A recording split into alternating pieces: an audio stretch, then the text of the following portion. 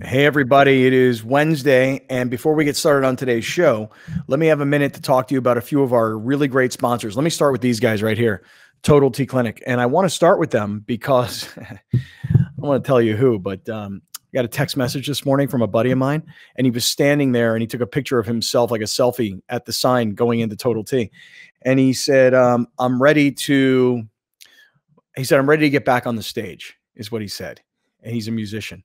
And he like told me, he's like, I keep hearing you on 1090 talk about Total T Clinic and about guys our age and energy levels and performance in the bedroom and all these things. He goes, and I know what you're talking about. So I finally decided to do it. And when he sent me the text, I said, hey, you just tell David Alexander, who runs the place, you tell him that you're a great friend. You tell him that you're listening on the radio or watching on the podcast. So Total T Clinic. Alex, you're looking at the Total T guy right here. That's how people now know me. You missed the Total T, huh? That's what they think. Add it to the resume we talked about yesterday. Yeah.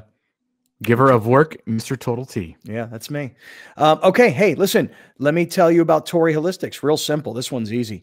Torrey Holistics, you save 20% when you use our promo code Kaplan, my last name, Kaplan.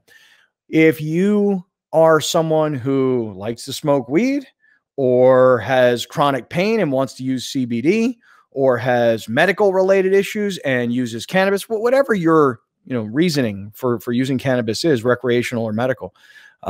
If you're going to buy it, you buy it from our people, Torrey Holistics, and you do it because nobody gets a 20% discount other than great friends. So you go to our website, kaplanandcrew.com, click on the Torrey Holistics link. You walk in, you show them, here it is, Kaplan. Or if you're doing it all online, you can type in the promo code Kaplan. But it's when you spend $75 or more, just so you know. And if you have problems, contact me, contact Ruthie at Torrey Holistics. If you go to their website, they've got like a chat where you can talk to somebody. So if you have any problems, but you shouldn't, okay? Use our promo code Kaplan. When you're there, these guys, Hellman Valley Growers Company. Been telling you about these guys for probably 6 months already. These are the former Marines who got into the cannabis industry because prescription pills were not helping their PTSD issues, but one of their guys was using cannabis and was getting great results. And so they went into the business. They put all of their profits right back into research, and they're getting really close because they've been working with the federal government so that cannabis can become a known and accepted form of treatment for PTSD. So helping military veterans. That's our people at HVGC, Hellman Valley Growers Company. And then just the last thing I'd like to mention, everybody, is Cited. I haven't mentioned it in a little while, but the app is growing. So many of you are our early adopters. Really, really appreciate the fact that you're on there and you're playing around and you're debating and you're having conversations. And it's a growing platform. And this audience, us together, we're the ones who are building it. We're the ones who are spreading it. So spread the word. Because it's fun. It's actually becoming more fun as more people are getting on board, and there's more back and forth, and there's more interesting content. There's some shitty content out there too. There's some really shitty content, but there's some really good stuff too, and it's fun. And so come join us and download the app for Cited. Ready to start the show? I am.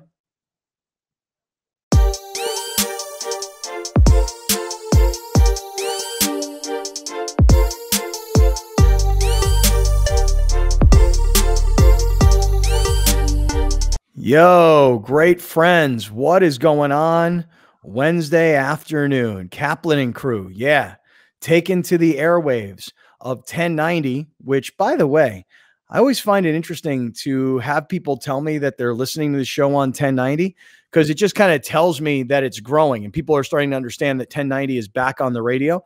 So for those of you that are just getting with us on 1090, awesome. For those of you that have been with us for the last 2 years, as we've built a podcast on video streaming on YouTube and on Facebook and all of the audio podcast platforms, Apple, Spotify, Stitcher, Google Play, TuneIn, we're on all of them. Wherever you are, that's where we're trying to be. We're not expecting you to just come to the radio the way the world worked 2 years ago. So glad to have everybody along. I got to say real quick, right off the top, this Tiger Woods story happened yesterday while we were on the air, and now we've had 24 hours to digest. Man, crazy, right? Because a year ago today, a year ago today was the Kobe Bryant celebration of life. You know, it was a public funeral, if you will. And so think about that for a second, that a year plus ago was the Kobe tragedy. And a year plus later, a day before the Kobe Bryant celebration of life, Tiger Woods gets into this really bad car accident. And I think most people thought right away, like, oh no, not another one of my favorite superstars who, by the way, has lived this public life of tremendous highs, the lowest of the lows, the rebuilding of reputation, all in public, more lows of lows, more comebacks and highs. I mean, we've lived Tiger Woods' entire life from the time he's 17 years old to the time today, you know? So the news looks good for Tiger in terms of it's just a bunch of broken bones and muscle problems. And, you know, put it this way, he's alive. Okay. Let me say it like that. Dude's alive.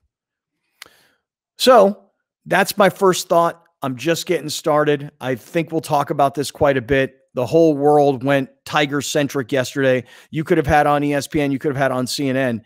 It didn't matter. Every news outlet was live from the crash site or in front of the hospital. And it was wall-to-wall Tiger coverage. And that's when you have a Hollywood story of fame, fortune, drugs, booze, sex.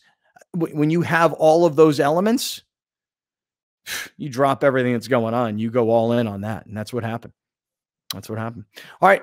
Let me start off this afternoon by saying hola to hermano numero uno, grande Alejandro 805 in La Casa, Oxnard, California's favorite son, and Ventura County representing hola grande. Hello, everybody. I have reached conclusion in the Cricket Chronicles of House Padilla. Officially. If you have followed along, you know that I have had a cricket under my refrigerator for about 2 weeks now. I believe Saturday morning, not this last Saturday, so last 2 Saturdays ago, I tweeted a video saying, ladies and gentlemen, we got him. So I sprayed so much stuff under my fridge that he stopped making any sort of noise for a lot of days. And I was like, okay, dude's dead. It's over. Great. Tweeted the video. Still nothing. Went to Joshua's tree for 3 days. My sisters didn't complain about it. They were here watching the dog. Then Sunday afternoon, not at night, afternoon, a cricket comes, and he comes with a vengeance. It was loud, man. I'm telling you, you never heard a cricket this loud or consistent your entire life. Sunday, Monday, during the day. I don't know if you heard it on Monday or Tuesday during the show. Like, he was going at it till Tuesday. My fiance has been working from home. She's had enough. Finally, she's had enough. And she's like, we're moving the fridge. We're going to find this thing. About time. Right, let's do this. Well, I mean, you know, we thought we took care of it. And I thought I took care of it. Did not take care of it. Move the fridge. And I'm like, all right, let me kill it. She goes, no. Can't kill it. And that's where my head starts going. What do you mean I can't kill it? This is an insect in our home. You know, whether it be spider, whether it be, God forbid, cockroach, you know, you kill it. That's what you do. She does not let me kill it. She proceeds to push me away. And I'm sure she's listening right now, just rolling her eyes at me because she's in the room next door. She gets a glass and a piece of junk mail. She puts it in a cup. There it is. The largest cricket I've ever seen in my life that lived in my home for 2 weeks was caught by my fiance because she didn't let me kill it. And she set it free. And because my life is this endless loop of what is going on, that cricket is now outside our window. And I heard it last night. Outside our window. And she says it's not the same cricket because she left it in the front door and this is towards the back. Just saying. could have killed the cricket. She did not let me kill the cricket. And while I was sleeping, to keep the story going, Scott, you'll love this. While I was sleeping, she was not sleeping. She was on-sided. And you know what she did? You know what she did? She posted a question on-sided. What would you do if you found a cricket in your home? And that's literally what she posted on-sided yesterday. You find a cricket in your home. Do you kill it or take it outside? And I am glad that the majority of people are on my end right now. 72% say you kill it. And that's all I got for you guys. Wow. I got to react to that. I was absolutely hypnotized by that story. Thank you. Thank you. Hypnotized by that story. Yeah. Because I'm with you. Like when it comes to bugs, first instinct is kill. But then I start to think to myself, that cricket might be looking for his family. Don't do that, dude. Don't do that. That cricket might be crying for help. Help me. I'm stuck under this refrigerator in this guy's house. Please, somebody help me. And then there you are to stomp on him. Yeah, I would have swatted. I would have smashed that guy with my left or right foot just real quick. Real quick. Did you ask your fiance, hey, look, if it were a rat or a mouse, would you just trap it and take it outside and release it? I can yell at her real quick. Hold on. Mar, if it was a rat or a mouse, could I have killed it or would I or capture it and then put it outside? She says that is a Corky's question. Oh. All right. Well, she's a lover, your fiance. You know? Yeah. She sounds like a lovely human being. I mean, not that when I say it sounds like, I mean, I didn't know this part of her game. Me neither. Me neither. She's petrified of all these things, but yet she wants to keep them all alive. So here we are. Women are so much tougher than dudes too, by the way. Like our first instinct is crush, kill. They're like, no, love and nurture and take care of, you know, like I think I've told you a story about this one time that I had this snake in my backyard slithering across the you know, concrete or whatever.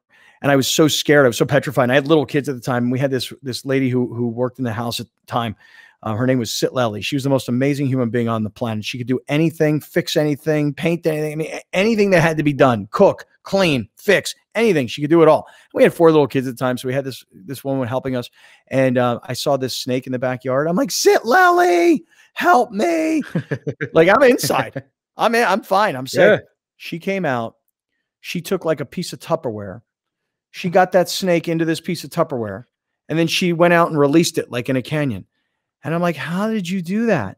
And she said, you know, where I live in TJ, we would have snakes. You know, my dad taught me early how to deal with snakes, you know, man.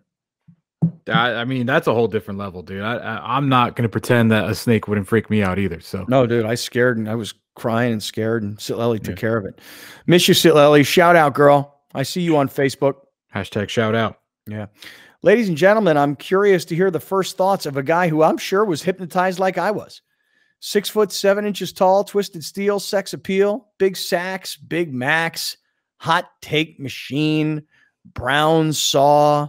Mr. Soda. Yeah. Art connoisseur, specializing in a Basquiat. It's like he's got a gallery. He's bringing the street cred from the podcast shed. And today, he rocking for all of us to see in all of its glory. This guy hasn't been on a broadcast on radio or video stream. This guy hasn't been on a broadcast without a hat of some sort for, I'm telling you, a year, COVID. Today, he's giving us a first look at his new Jay-Z do. Ladies and gentlemen, Big Brown himself, John Browner, in the house.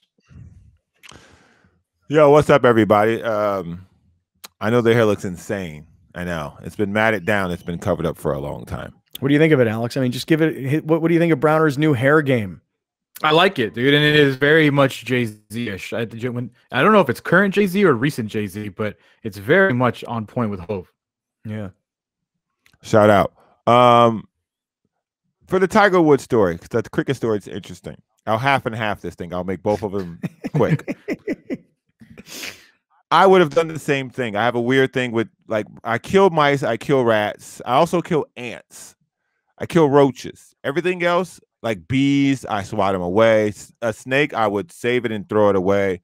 The cricket, I honestly, after what you've been through with the cricket, I would have put some grass in that drawer, in that jar, covered it up, put some holes in the top, and just let that junk live, man. Just let that junk live. But I digress. Tiger Woods, the story of Tiger Woods and what happened to Tiger Woods is very sad. What happens when the media tries to get a hold of a story that doesn't exist. He got into an accident. That's the story. He wasn't high. He wasn't drunk. He wasn't getting roadhead. He literally just crashed at a place where they say it's great. You should try it. No, don't want to try it. Not give it. Get it. Listen, what you doing? Wait. Before you try to paint me into a corner, what you do on your own time is your own business. If you want to give roadhead, that's your own. That's your business. Love is love. Okay. Second, it's not a story.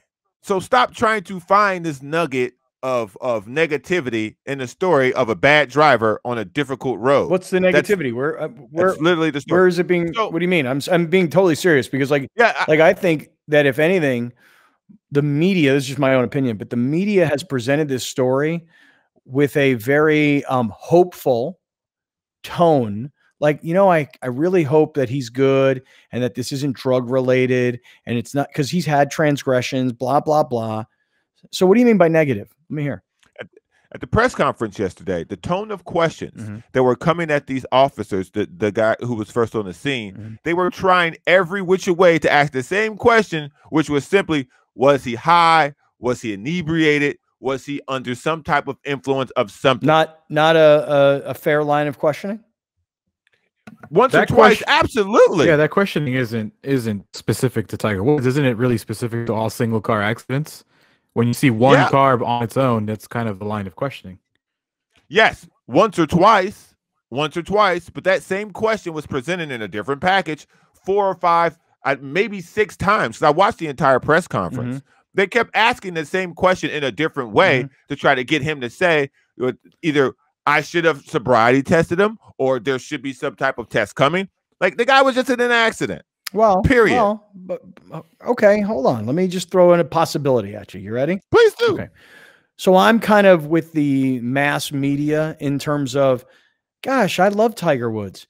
And I hope to God that it was just an accident, and thank goodness he didn't hurt anybody else, because what if he was distracted by a text? You guys know me. I'm guilty, man. I am a driver texter type. I'm going to stop. I promise you guys. I'm literally putting my phone down in my car and I'm not going to mess with it, because what if Tiger was just distracted by a text? Or what if Tiger was distracted by trying to follow a map on his phone? Or what if Tiger was distracted by him using some app while driving, Twitter or Instagram? I mean, no BS, seriously. Like, that's how I'm approaching it. Like, I hope that this was nothing. But because of his background and because of multiple incidents in cars and incidents where there has been drugs involved, prescription pills, I think that this is legit. And I think that people have I actually think we have the right to know, because it could have just been an accident. I heard somebody mention today the possibility of Ambien, and like Ambien not being out of your system. And I just saw this on Twitter, so I don't want to spread anything negative, but you know what I'm saying? Like, Browner, like, what if that were the case? The whole Ambien thing, I have no idea, so I won't comment on that in a situation like this. But again, I agree, because of his previous history and because of his popularity and fame, those are fair questions to ask a couple of times. I just think it's the TMZ-ification of news now, dude. That's what it is. Because why was MSNBC covering this yesterday? There's no reason for MSNBC to be covering this yesterday. Like, it was the news for every single news show cable, sports, local, whatever. I just think there was such an overkill because of the TMZification that I'm calling it of all news. The gossip, Okay, I disagree. The gossipy, the knowing what clicks, the knowing the headlines is more significant than, I don't know what happened yesterday. There's like hearings for people being sworn in, 500,000 people. I'm not telling you like they should cover this. That's where the news is nowadays. Here's where I disagree with you. If LeBron James would have gotten to the equivalent of that accident, he has no drug history. He has no extramarital affair history. His public image is very clean. Mm-hmm. If he'd have gotten the exact same accident, the coverage would have been the same across platform, regardless of what you cover. So I don't necessarily think it's the salacious part that make Tiger make the news on MSNBC. I think it's the history of Tiger Woods as an athlete, which how is he why came into our household. It's why it made MSNBC. It's why it made CNN. It's why it made Fox. Because if LeBron got into the same accident, I think you would get the same coverage. I think you just answered your own question. Right. Why are they asking the question? It's his history. It's everything we know about him. I was commenting on your question as to why it was on the lead story on MSNBC. Like it wasn't just the lead story. It was like the whole wall show. to wall. They went wall to wall coverage. Yeah. Right. So but you're saying that you thought that the questioning was negative.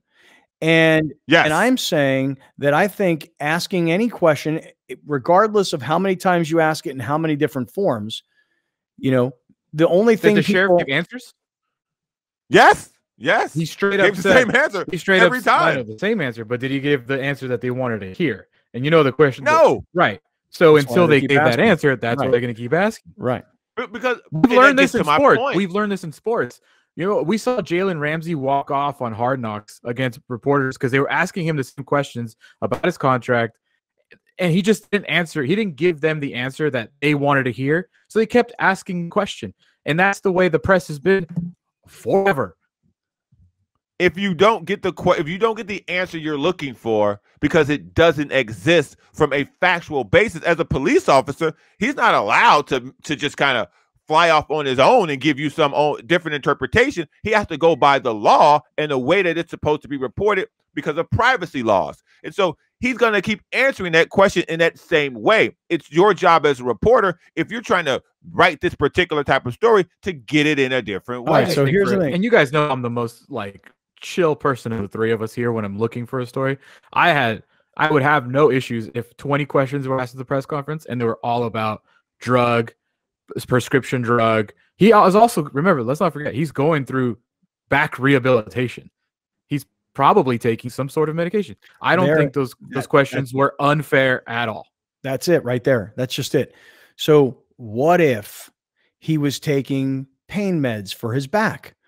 What if he was taking sleeping pills of some sort because he's whatever the case may be? Given his history, I think it's legit to ask those questions because the assumption that it was just an accident and there's nothing to see here is, given who the person is, I disagree. Given how gnarly the accident was too. And I think Browner's point about LeBron and the coverage being the same, I agree. It would be wall to wall. The difference is that without the history of drugs and whatever else and surgeries, the line of questioning might be very different. On the other hand, as a one-car accident, maybe it's the same. Hey, we'll keep it going. Let's talk more about this because I actually find this interesting too. It's not just the accident and who was in it, but also the coverage of it. I find that very interesting as well. All right, we got a great show coming up today. Big bad Burt Grossman, Browner's partner. Oh man, is he mad? Did he hear about yesterday's news with the Monday 6 to 7 show? Has he heard about this? I haven't talked. Is he about to go off on you? I don't know. Yeah. Is he? Yeah. All right.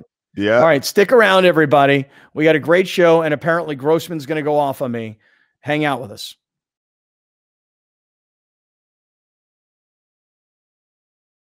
Hey, great friends. It is a Wednesday afternoon. It's like my favorite time of the day. Kaplan and Crew. I get to hang out with all of you guys who are listening on 1090. Many of you who are old school sports talk radio listeners and have been with us forever and never really came over to the podcast video streaming world, I'd run into you guys on the streets and you'd be like, yo, when are you going to get back on the radio? And I'm like, I don't know, man. I don't know. Why don't you just come watch on your phone or listen on your phone? You're like, no. I like to get in my car, turn on the radio. So we're back. We are back on the radio. Different form, a little different show, a lot of the same characters. But I'm telling you, just happy to be back on 1090. And I'm happy to keep running into people or hearing from people that are listening on the radio. For those of you that prefer to come over here and be part of the video streaming on YouTube and Facebook, hey, get involved in the YouTube chat. Maybe leave a comment, give a little thumbs up action. And for those of you that are on Facebook, start a watch party, share, get all your friends from San Diego who might be around the country, or maybe they're just in town and they're doing other things. Just give them a little notice. Yo, we're on and we're all hanging out. And I want to say this, for old school great friends, I want to start doing a new feature on the show. Alex, I know you and I have talked about this off the air. I want to do great friends catch-ups, not like what you put on a burger. No. Like catch up, like hang out. Oh, so cats up. No. What? No, not cats up. So we're not talking about the tomato-based dipping sauce. No, actually, we're talking about CATH, catch up. I want to catch up with you people. Got it. Tomorrow, my man Gary from Ego Trip. You see, like old school great friends. Gary was going to stop by today. Couldn't do it. You know why? Vincent Jackson funeral via Zoom. Zoom funerals now, dude. Been to a few myself. Yeah. And Vincent Jackson's is today. Ego Trip. This all happened through the radio show. Became like lifelong friends with Vincent Jackson. And is like, like so many others, just crushed over this. So I want to start doing catch-ups with great friends. Guys, girls, email us, Scott Kaplan Vlog, VLOG, Scott Kaplan Vlog @gmail.com. If you're an old school great friend and you want to get on the show, we're going to start doing them. Just hangout sessions. Like, what's going on in your life? Where are you? What are you doing? And I know a lot of these names will be familiar to longtime great friends. Okay.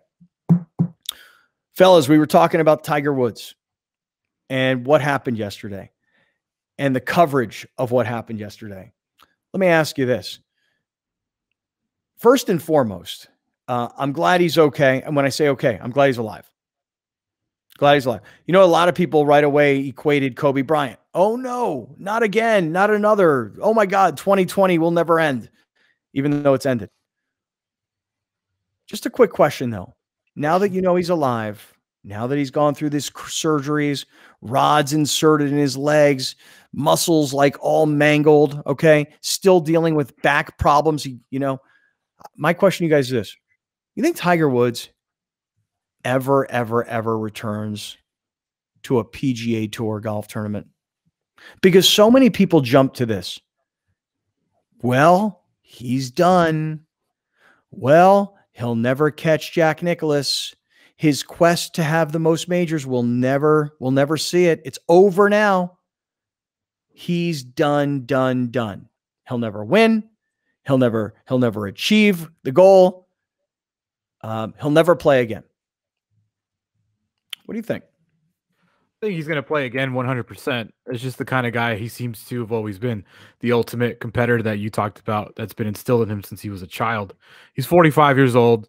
I mean, freaking Tom Brady's winning Super Bowls at 43. I think it was a long shot for him to win another major after the previous back injury. It's just so much back injuries, man, that leads to other parts of his body not working.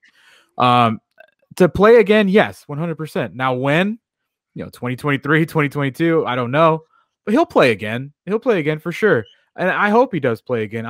This would be, we always go back to Kobe. I'm not talking about his helicopter accident. He went out and he finished with that 60-point game, right? But really, that's the last good memory you have of Kobe playing, because before that, it was injury, Achilles injury, just not the Kobe that you're used to. And I hate when players go out that way, as opposed to players going out like, Tom Brady could easily go out on top. Elway went out on top. I would love to see that. I don't know if it's going to happen, but for a fact, I'm willing to bet, and I am not a bettor, but I am willing to bet many things. he will play for sure 100% in the PGA. Big Brown, what do you think, man? What I hope and what I think are two different things. I think he will 100% play again. I hope he never plays again. I honestly do, because the last time we saw Tiger Woods on a golf course, he was hugging his son. That's the last time we saw him. That image of Tiger Woods, after everything that we've saw him go through in his life, the final time we talked about him as a professional on the course was him having a great time with his son. As far as I'm concerned, that's a great way to close the book on your career. As a competitor, as the person who became Tiger Woods, there's no way he's going to let the book end like this. There's no way this is going to be last chapter or last scene in the film. So I 100% believe he'll play again. I don't think he will win anything, but I think for the satisfaction and the person who he is, he has to play again. Think about the story, Scott, before you even talk about winning again or whatever. Just think about just the story of him playing again. Right. It's going to be amazing. And if he makes the cut and you see him in the red shirt on a Sunday, regardless of where he finishes on whatever tournament it is, it could, and he loves Farmers. Who knows what time of year he comes back, if he does come back. Just him playing again will be an incredible story in itself, because that leg, when you read about the injuries and the compound fractures and multiple broken bones, ankle up and down, tibula, fibula, it's going to be a long road for him to come back. So the story itself of him even coming back is going to be incredible, just playing. Right. Not winning. See, this is what I was thinking, is that, okay, so these are devastating injuries, like just listen, let's time out for a second from Tiger, just for a quick second. What if this were you, me, any of us, anybody listening right now, anybody watching right now? What if this was us? Car accidents happen all day, every day, and everybody, gets in their car and drives someplace, maybe less now than a year ago, but you understand what I'm saying. Think about how devastating these injuries would be. Think about going to a hospital, emergency surgeries. By the way, would you and me have gotten the exact same treatment Tiger got? Because did they call somebody and go, hey, it's Tiger Woods, get somebody who's really good in there? Because the average guy, the average doc who's available, we need to get the best of the best. It sounds like he was treated like you or me would have been treated. Pull him out, ambulance, right into emergency surgery. I think it was that bad that they didn't really have a choice. They're like, we got to. Right. It sounded like they save the leg almost type injuries.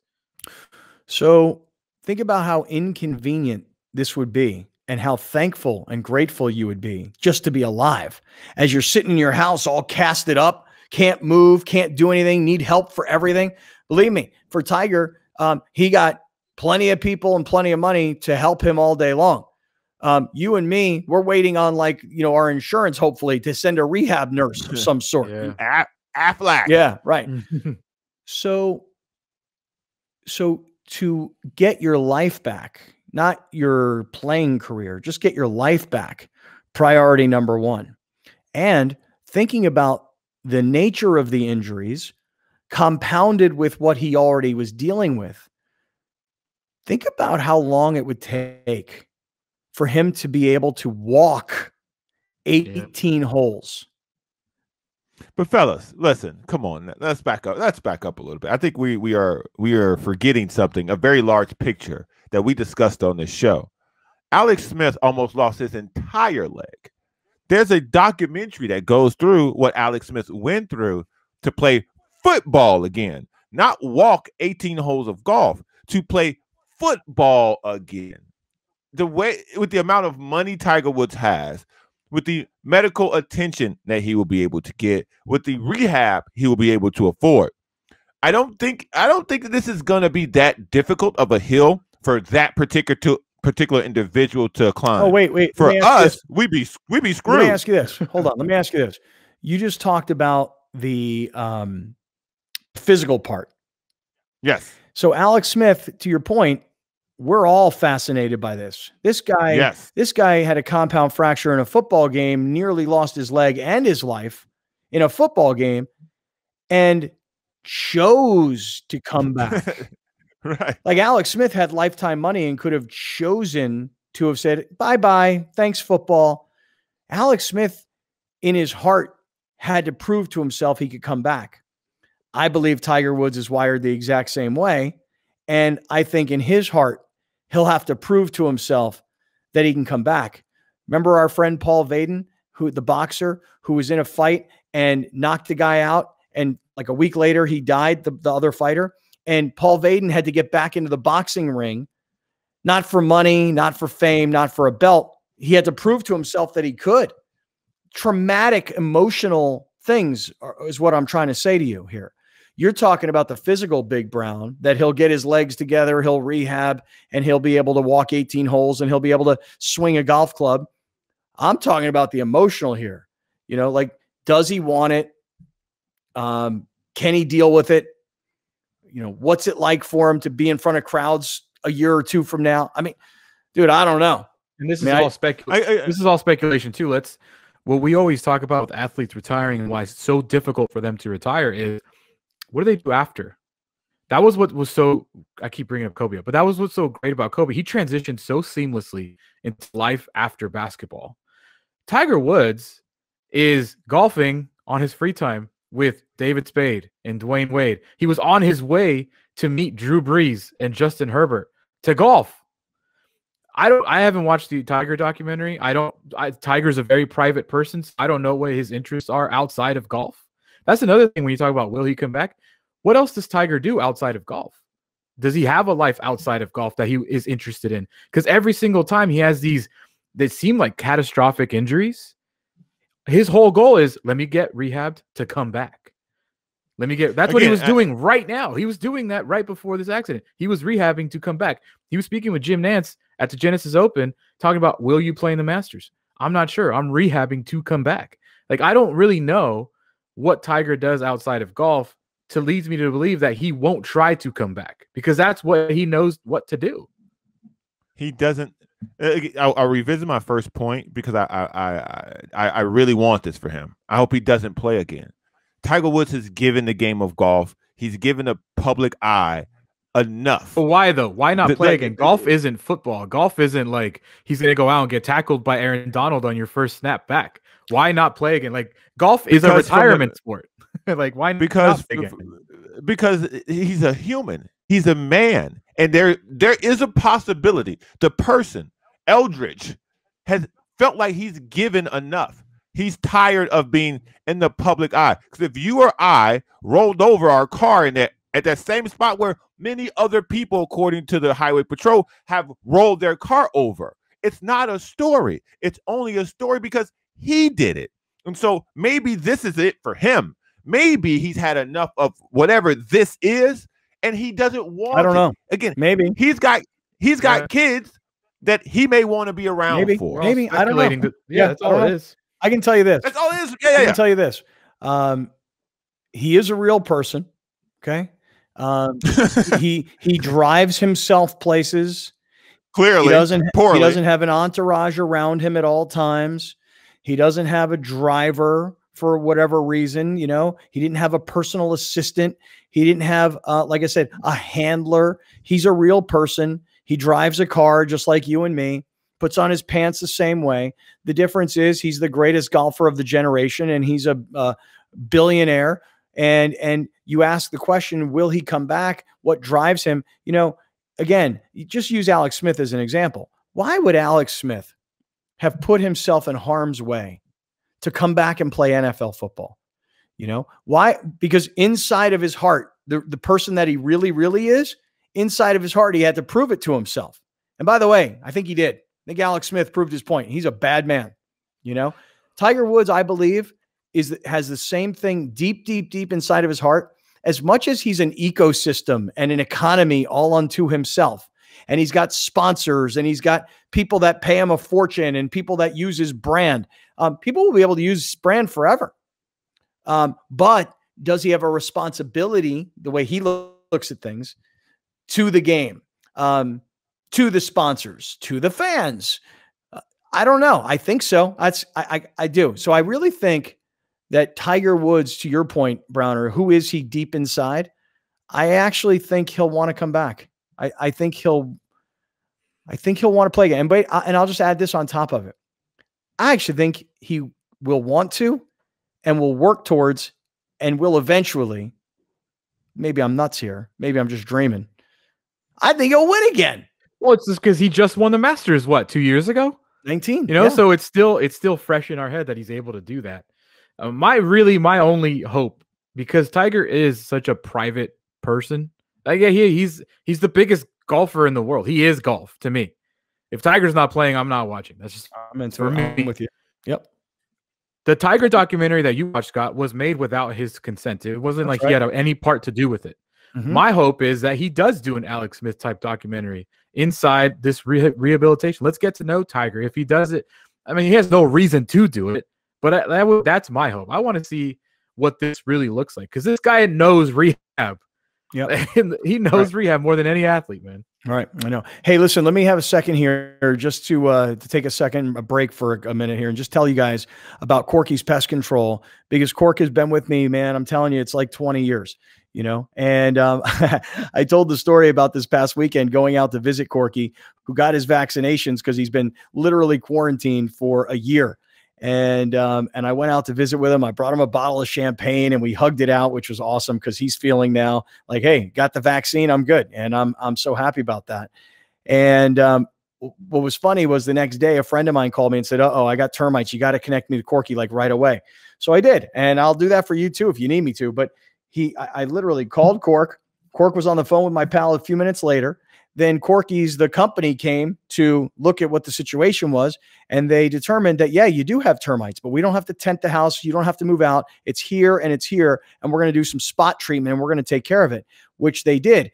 And when my friend called me and said, hey, does this seem like a good price? I thought to myself, first of all, you're probably getting some kind of a bro deal of some sort. Secondly, they hurried up and showed up and dealt with this for you right away. And third, the best part was they have lots of different techniques to take care of these kinds of things. So I think you're getting a really great deal. I was actually surprised at how inexpensive it was, frankly. So listen, whether you've got termites or maybe you've got a cricket, that you want dead. You know, maybe your fiance won't let you kill it, but she'll let Corky's kill it.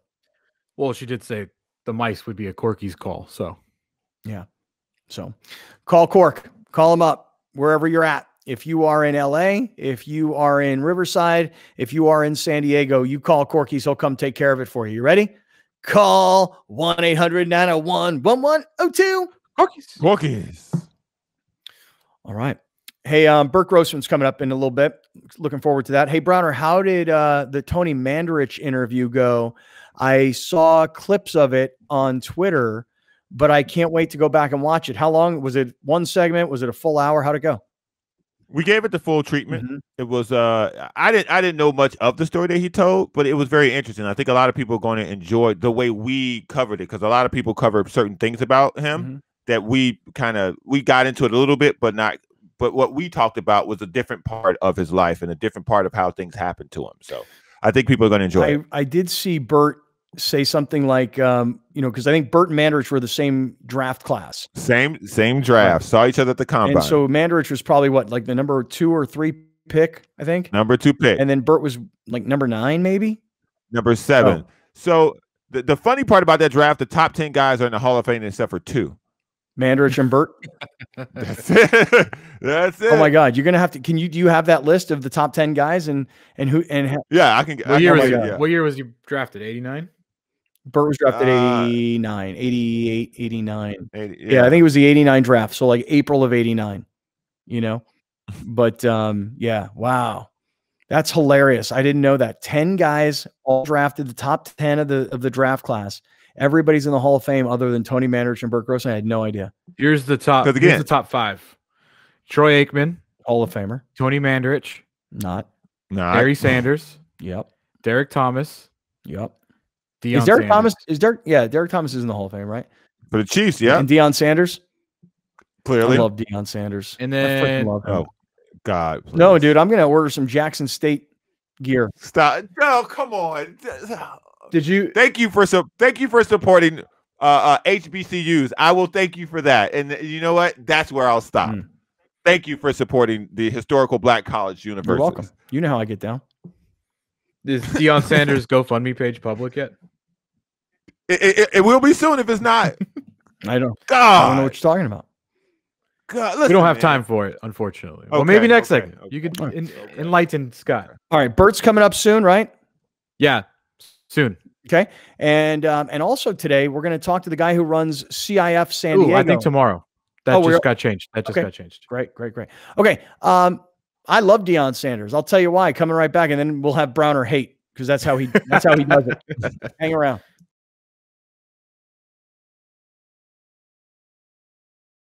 All right, great friends. What's going on a Wednesday afternoon? Happy to have everybody back with us. If you are listening on 1090 on the radio, awesome. Okay, great to have you guys, all the radio listeners. Shout out to my man, Bill Hagan. Hey, I don't know if this is like signed, sealed, and delivered, but I don't care, man. I'll tell you anyway.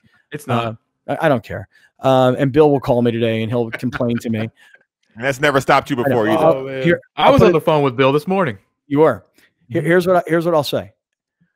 So when we left 1090 and we left radio completely and we got into the world of podcasting and we didn't have any idea what we were doing, and maybe in some ways we still don't, all we did was maintain. Like we Billy Ray retired. Linda moved into another part of her life, although we should catch up with her.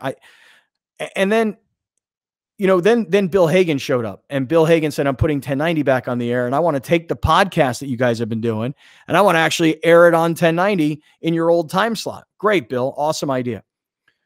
So when we went back to our advertising partners, particularly, I'll give you an example. I went to Torrey Holistics and I said to Ruthie, are we worth more to you, and will you pay us more if we're on radio in addition to just podcasting? And she's like, hell yeah, because we want you guys to tell everybody not just about Torrey Holistics in San Diego, but Mammoth Holistics, because you have so many listeners in LA and so many of those people go to Mammoth. So we added radio as a distribution platform. Hagan calls me and says, we're adding TV. So, hey, what? I know. Think about what we're doing here. This like is smart TV? Not like really. Like we're casting YouTube or something? No. You mean TV. Like cable television. Like on a box. Yeah, like old school cable TV. Right. Hot damn. Yeah, now some people have old school cable TV, but they use an app on their smart TVs. Some people still have boxes hardwired connected to their televisions. So think about what we're talking about here. Just from this is, because we're all involved in it. I say all, meaning the great friends. Dude, we're going to go from YouTube and Facebook and Apple and Spotify and Stitcher and Google Play. We're going to go from the two video streamings and the audio podcasting platforms. Then we're going to have radio on 1090, which we got right now. And now we're adding cable TV. And all that's happening is this. The podcast is being repurposed on radio and soon on cable television. And I'd love to say that we're these great innovators, but it's just all happening around us is what I'm saying. This Bill guy, he's a real go-getter, huh? He is a real ball buster, isn't he? I mean, he crushes this guy. Yeah, man. Dude, Bill had a vision and a plan for all of this, and he's just step by step, he's getting it done. Bang, bang, bang, as the great Jim Lampley would say. Bang, bang, bang. All right, don't give him too much.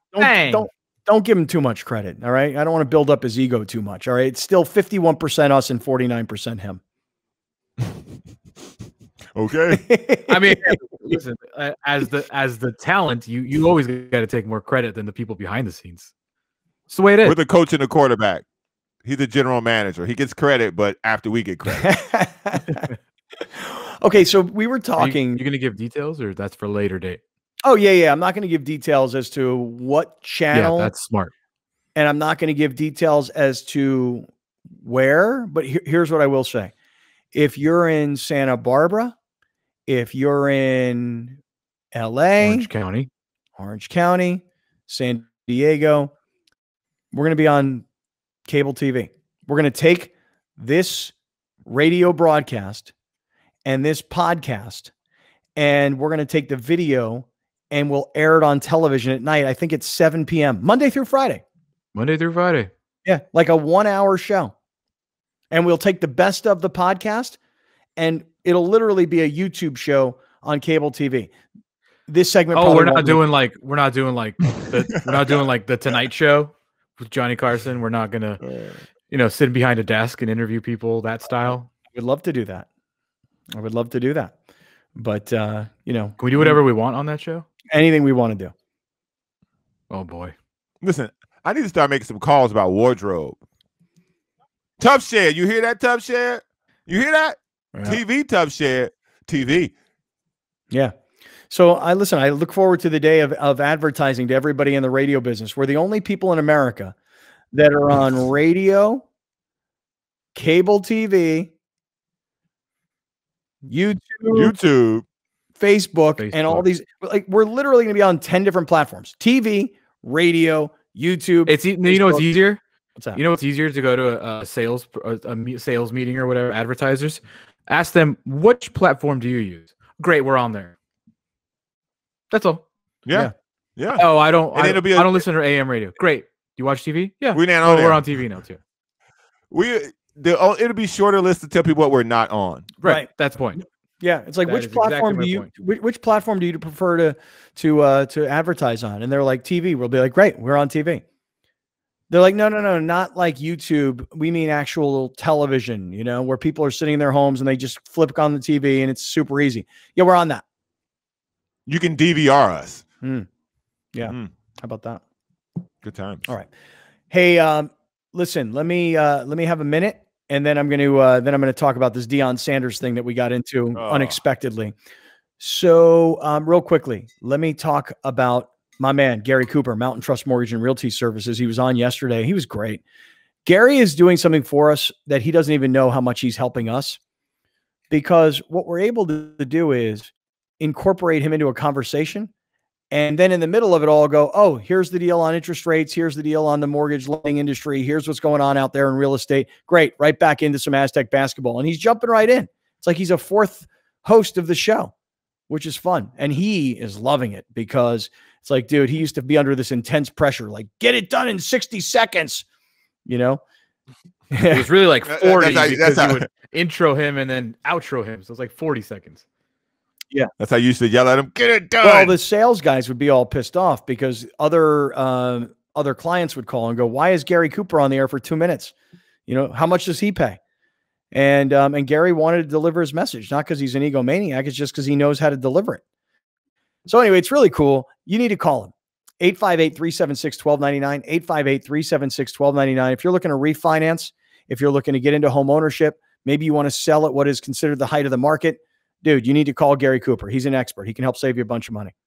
Yesterday, you were talking about panic meter with the Lakers, and I told you just throw it away. And Gary came on and also talked about, I'm not trying to create a panic in the market. I have more of a panic meter about the market after talking to Gary than I do about the Lakers now. Yeah, because I feel like I need to hurry up. Yeah, because what's happening is home prices are rising and the interest rates are rising simultaneously. So it was one thing when the interest rates were going low, low, low, and the home prices were going so high because you were like, oh, I can buy more because I'm going to pay less. But now what's happening is the prices are still moving up in the home prices. LA last week reported that over the course of the last month, rather, up 13.7%. That's crazy in a month, right? Crazy. So as the home prices are going up, the interest rates are creeping up as well. So now you might actually find yourself buying less than you wanted and paying a little bit more. So you got to call him. You got to let Gary talk you through this. Okay. I know you probably are panicking, huh, Alex? Well, no, because I have Gary on my side. So, well, but I know you want to, I am a little, now I'm like more like in a hustle mode. Like I think I have to hurry now. Yeah. All right. Okay. So listen, we were talking right before the last break, and I don't even know how this came up, other than I think I was saying that I'm going to buy some. Deion Sanders was part of the draft class that Burt Grossman is not in the Hall of Fame, but everybody else is in the Hall of Fame. Okay, that's what happened. So last night, Browner and Burt had an interview with Tony Mandarich, who, old school football fans will remember. This guy was like this sensation coming out of Michigan State, front page of the cover of Sports Illustrated, no shirt, just gigantic beast. And he was going to be the can't miss prospect of all offensive linemen. And he was drafted number 2 overall. And everybody in the top 10 of the draft that year made it to the Hall of Fame, other than Mandarich, who was a giant bust, and Burt, who had a good career, but not Hall of Fame career. that picture on the cover of Sports Illustrated of Mandrich, now that you know how steroided out of his face he was, Browner, like, look at how puffy he is, like, look how gigantic and puffy this guy was back then when they put him on the cover of SI. Look at the size of him, dude. That's a 22-year-old college kid, just by the way. Look at him. Looks like the Mountain from Game of Thrones. Yeah. He's actually said he had cycled off of it because of the combine, so he could take the P test and then got back on it. Yeah. So we were talking about this, and Deion Sanders was the 5th pick in that year's draft. And I said how much I love Deion Sanders, and Browner right away put Deion Sanders into the same bucket with LeBron James. Instant hate. Instant hatred. Yeah, it's true. I would listen. There are probably 2 people that you will say to me that I will immediately give you a reaction. Jesse Jackson, not a fan, and LeBron. But it's because of the people around LeBron. LeBron's a great basketball player, one of the greatest players of all time. What? Look, what? I just wanted to make sure you said that. I actually was like my ears. I feel like my ears just like buzzed because you complimented LeBron. I'm sorry. Deion Sanders, bro, I had enough. I'm sorry. What have you had enough of? Just the self-promotion, bro. You're coaching kids now. Mm-hmm. You're coaching kids. Mm-hmm. And I get it. Most of it is recruiting. But if you get your stuff stolen, you're a rich guy. You'll get it back. Because we've all had stuff go missing. I'm guilty of this. I lose something. I go, somebody stole it from me. No, dude, you put it somewhere. Somebody else picked it up to put it somewhere safer because you've had stuff stolen before, by the way, which was returned to you.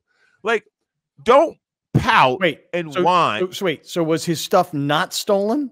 No, it wasn't. He doubled down and said it was stolen. Yeah, I mean, I heard him yesterday on an interview with Keyshawn Johnson, and he did talk about his stuff having been stolen, and the guys who stole it actually did return it once this kind of got out. I mean, that's what I had heard. The first time he had something stolen, this is true. He had something stolen from his car at Jackson State when he first got there. People found out who it was they stole from, and they brought it back to him and apologized. Mm-hmm. This particular time, after his first win as a head coach, mm-hmm. he secured his stuff somewhere. It wasn't as secure as it should have been. Someone from his camp moved said stuff. He didn't know that they moved it and thought that it was stolen because he had something previously stolen from him before.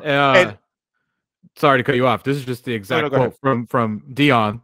Said he posted on social media, whomever putting out the lie that my belongings wasn't stolen is lying.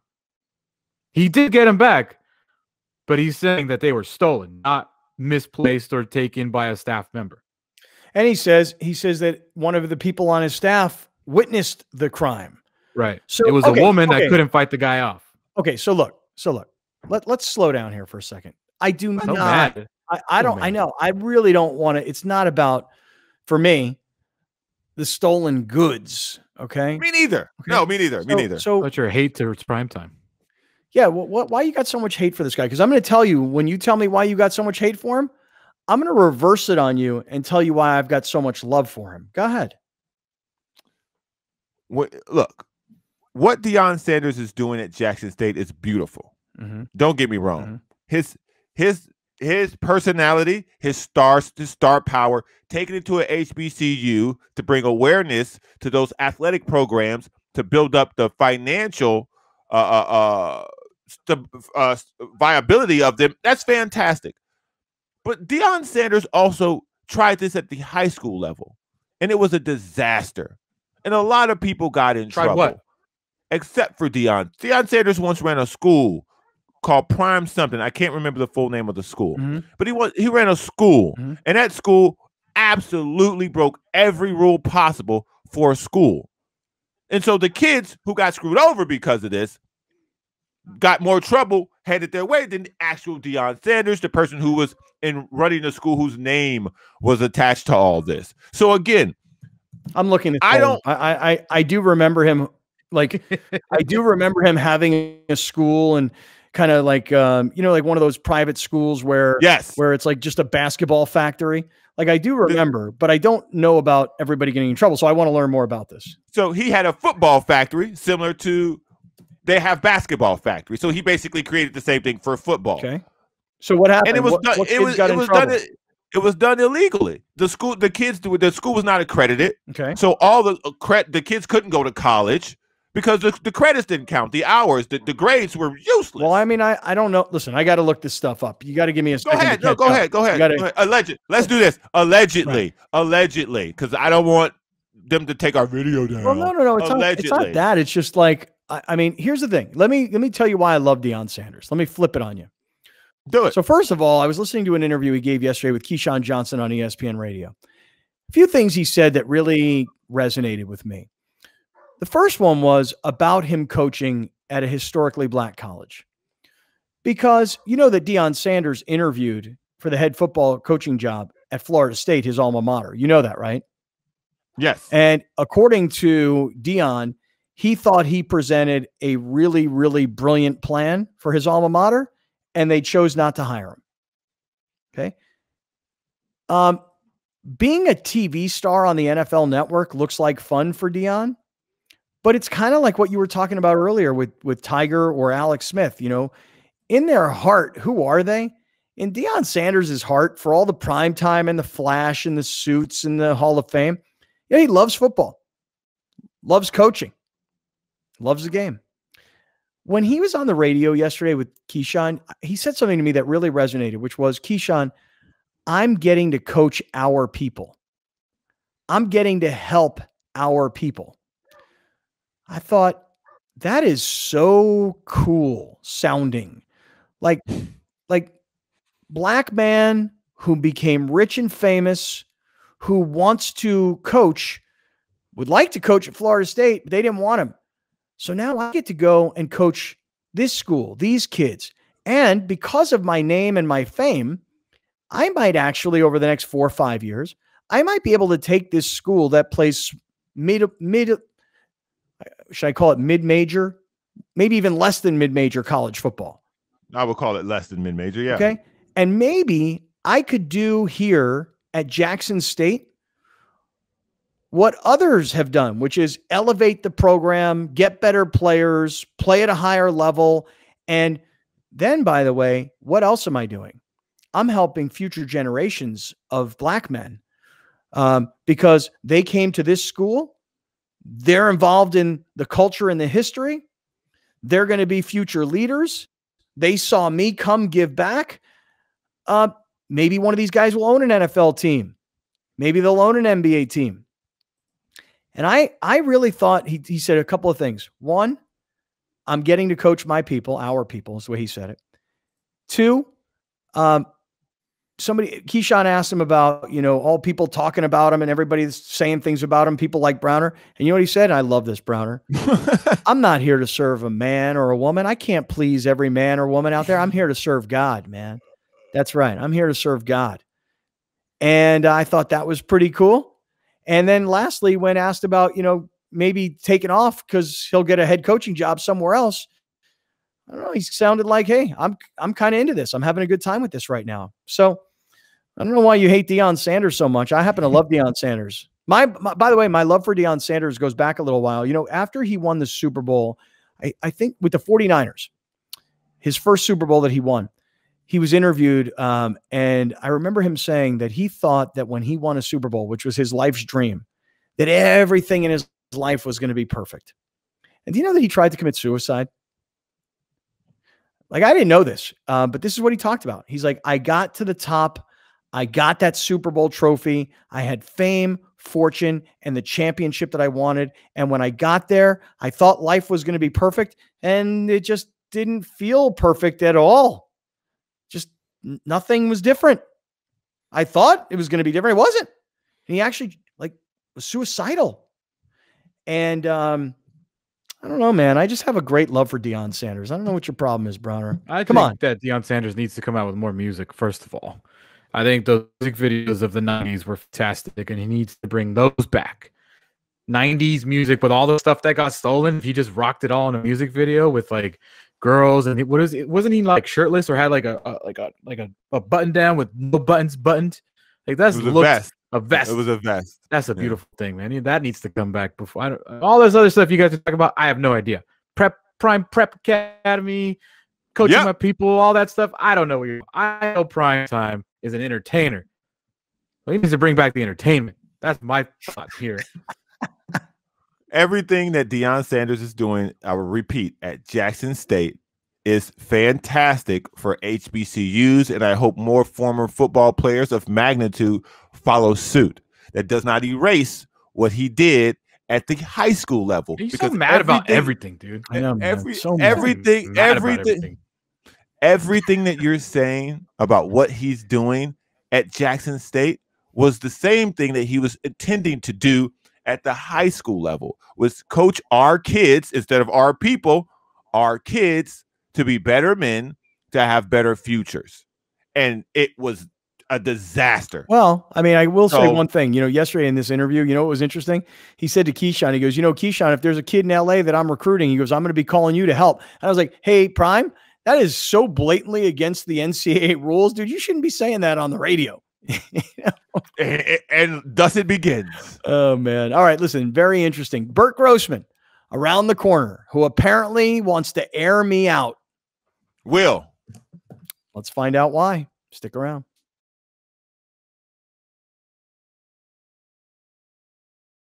All right, everybody. It is time now for Big Bad Burt Grossman to join the show, as he does on Wednesdays. Although I was watching a lot of these Twitter highlights last night of Browner and Burt interviewing Tony Mandarich, and Burt cracking me up because Burt tells Mandarich, hey, I saw that picture of you on Sports Illustrated way back in the day, and you were so big and ripped. I get out of the shower and I'm like, look at me.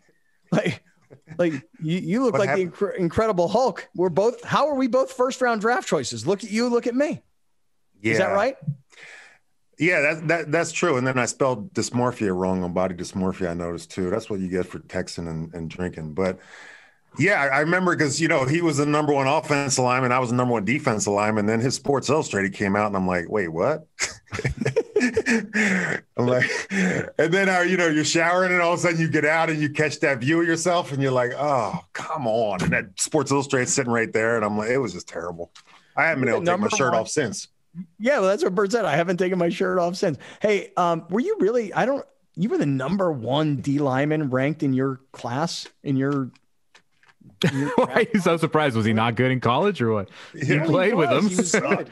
Right. He was good, but I just, it's amazing, was it speed? Was it moves? Was it sack totals? I'm just trying to remember why so? Wow. Thanks. I appreciate that. Usually when you're the first D lineman drafted, you're the number one in that class. I don't know if you got that in your extensive free agency career when you were competing with John Carney, but that's how it goes.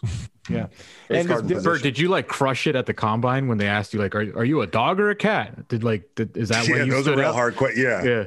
It's really scary when you get the Wonderlic and you see some of these scores, the intelligence test, and then you actually go take the test and you're like, this is like a middle school exit exam. It was just, and you see these people get 5s, 6s, and 10s, and it's like, wow. That was the most shocking part, I think, was that part. I remember they had this other one with the Wonderlic where it was almost like Sink My Battleship, where they'd ask you to play stuff and they're facing one way and you're facing the other. And you're supposed to just figure out that it's obviously opposite because you're sitting across, so whatever he says, it's an opposite to you. It was just easy, goofy things like that you're just like, how do you fail this test? I'll tell you right now, what I'm really loving about the Browner and Burt show is I do love hearing you talk to a lot of these, old school ball players from back in the day. Because it's not like they're too old, where you're like, I don't remember them. You're like, oh, I remember that guy. I just think the stories are fascinating. So I would encourage you guys to keep it going because the show is really starting to sound good and look good. And all the graphics that Toby's doing. Stop. Oh, I heard the news about Woodhead. Just stop. It's, you're so transparent, man. It's good timing that he likes your show now. Yeah, isn't that amazing? Right when the two others that he was loving decided to leave, then all of a sudden, wow. Okay. Right, great, Scott. I can't see through that. That's a Wonderlic test question right there, too. So, what do you think about this Woodhead situation? I haven't talked about it on the air. Why did they leave? Well, Misunderstanding. Oh, tell us. Come on. Be transparent. I got a call from, I got a text from Danny Woodhead. Yeah. And it was like, hey, man, why is it that our podcast, the video portion of their podcast, is on YouTube on the channel, which we agreed they would be on our channel so that there was built-in audience. Why is it that your sponsors, Corky's and Total T, and why are your sponsors underneath our video? Those aren't our sponsors. And I said, I didn't even realize it. Let me take a look. So I did. And it was an oversight. I told these guys, I'm like, guys, we're flying by the seat of our pants here. We're experimenting, and Toby McDonald, who was helping produce their show, because they're sending just a Zoom file. Toby's the one jacking it up and making it look sweet. So they were like, well, dude, those aren't our sponsors. And, that was it? Well, no, it was like, hey, we're former NFL players. We have a certain amount of fame and influence. And if your sponsors are underneath our video, that intimates to the audience that those are our sponsors. Those aren't our sponsors. We're not making money from that. You're making money off of us. And I was like, dude. Well, what would so they both live in some frozen tundra in Nebraska, right? Right. Yeah. So like Total T is all, about quality of life. And if you're concerned about quality of life, you don't live in Nebraska. So who would confuse any of that? Or who would they have? Like Tractor Supply Store? Who would be their sponsor? Well, I think what their John Deere, yeah. I think what their point was that, look, we have to be protective of who we are as former NFL players. And tell them to stop with themselves, please. Really? Yeah, that's a joke. It is? I think so, yeah. You don't think so? Well, what we had a long conversation, me, Slauson, and Woodhead, and their producer. And we had a long conversation. I explained to them, because our original deal was, we'll take your podcast and we'll put it on 1090 on the radio. And they were like, awesome. $0 to them. They didn't have to, it was nothing. Yeah. And then it was, we'll take your video, which they weren't doing, and we'll air it on our YouTube channel. And that'll get more people watching, because we'll be able to send push notifications. So we're going to get your small podcast, which is awesome. We're going to get it onto radio, and we're going to get it onto our YouTube channel. We're going to give you guys a lot of instant audience. And then eventually, when we can sell it, we'll split it. And everybody's like, okay, cool. It was a handshake agreement. It wasn't in writing. Mm-hmm, mm-hmm. And when they saw the sponsors on their YouTube video, they were pissed. And because they were recording their segments and there were radio commercials playing in between, they felt like Bill Hagan and 1090 were monetizing their fame. Their fame. Right, because I think we need to unionize around here. I think we need to unionize. Browner, what do you think? Talent-wise. Your management, Scott, you can't be part of it. I don't agree with that. I get what you're saying, but I mean, the reality is you're in the NFL. You don't really have any value as a retired player unless you're Tom Brady or a Hall of Famer or something else. But I mean, players, you're local. Your brand is local pretty much. If you played and you were a good player, but if you move out of the local area, what do you expect? Like, well, here's what I thought, Burt. I thought, look, I don't want to get involved in a lawsuit with you guys. Okay, that's like the last thing I need.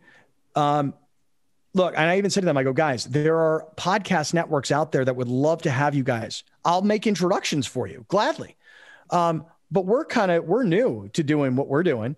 And if you guys think that you're like big, because I didn't want to say something like, dude, your YouTube has 400 views, bro. It's not like we're making a ton of money because there's a Corky's ad underneath the 400 views.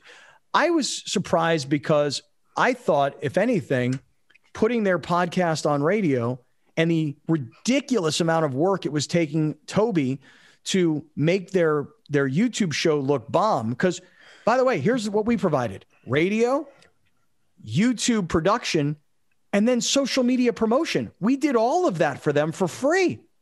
Yeah. And they came back to me and said, you're profiting off of our name. And I said, guys, fellas, let's all go in our opposite directions. Let's shake hands and be, acquaintances.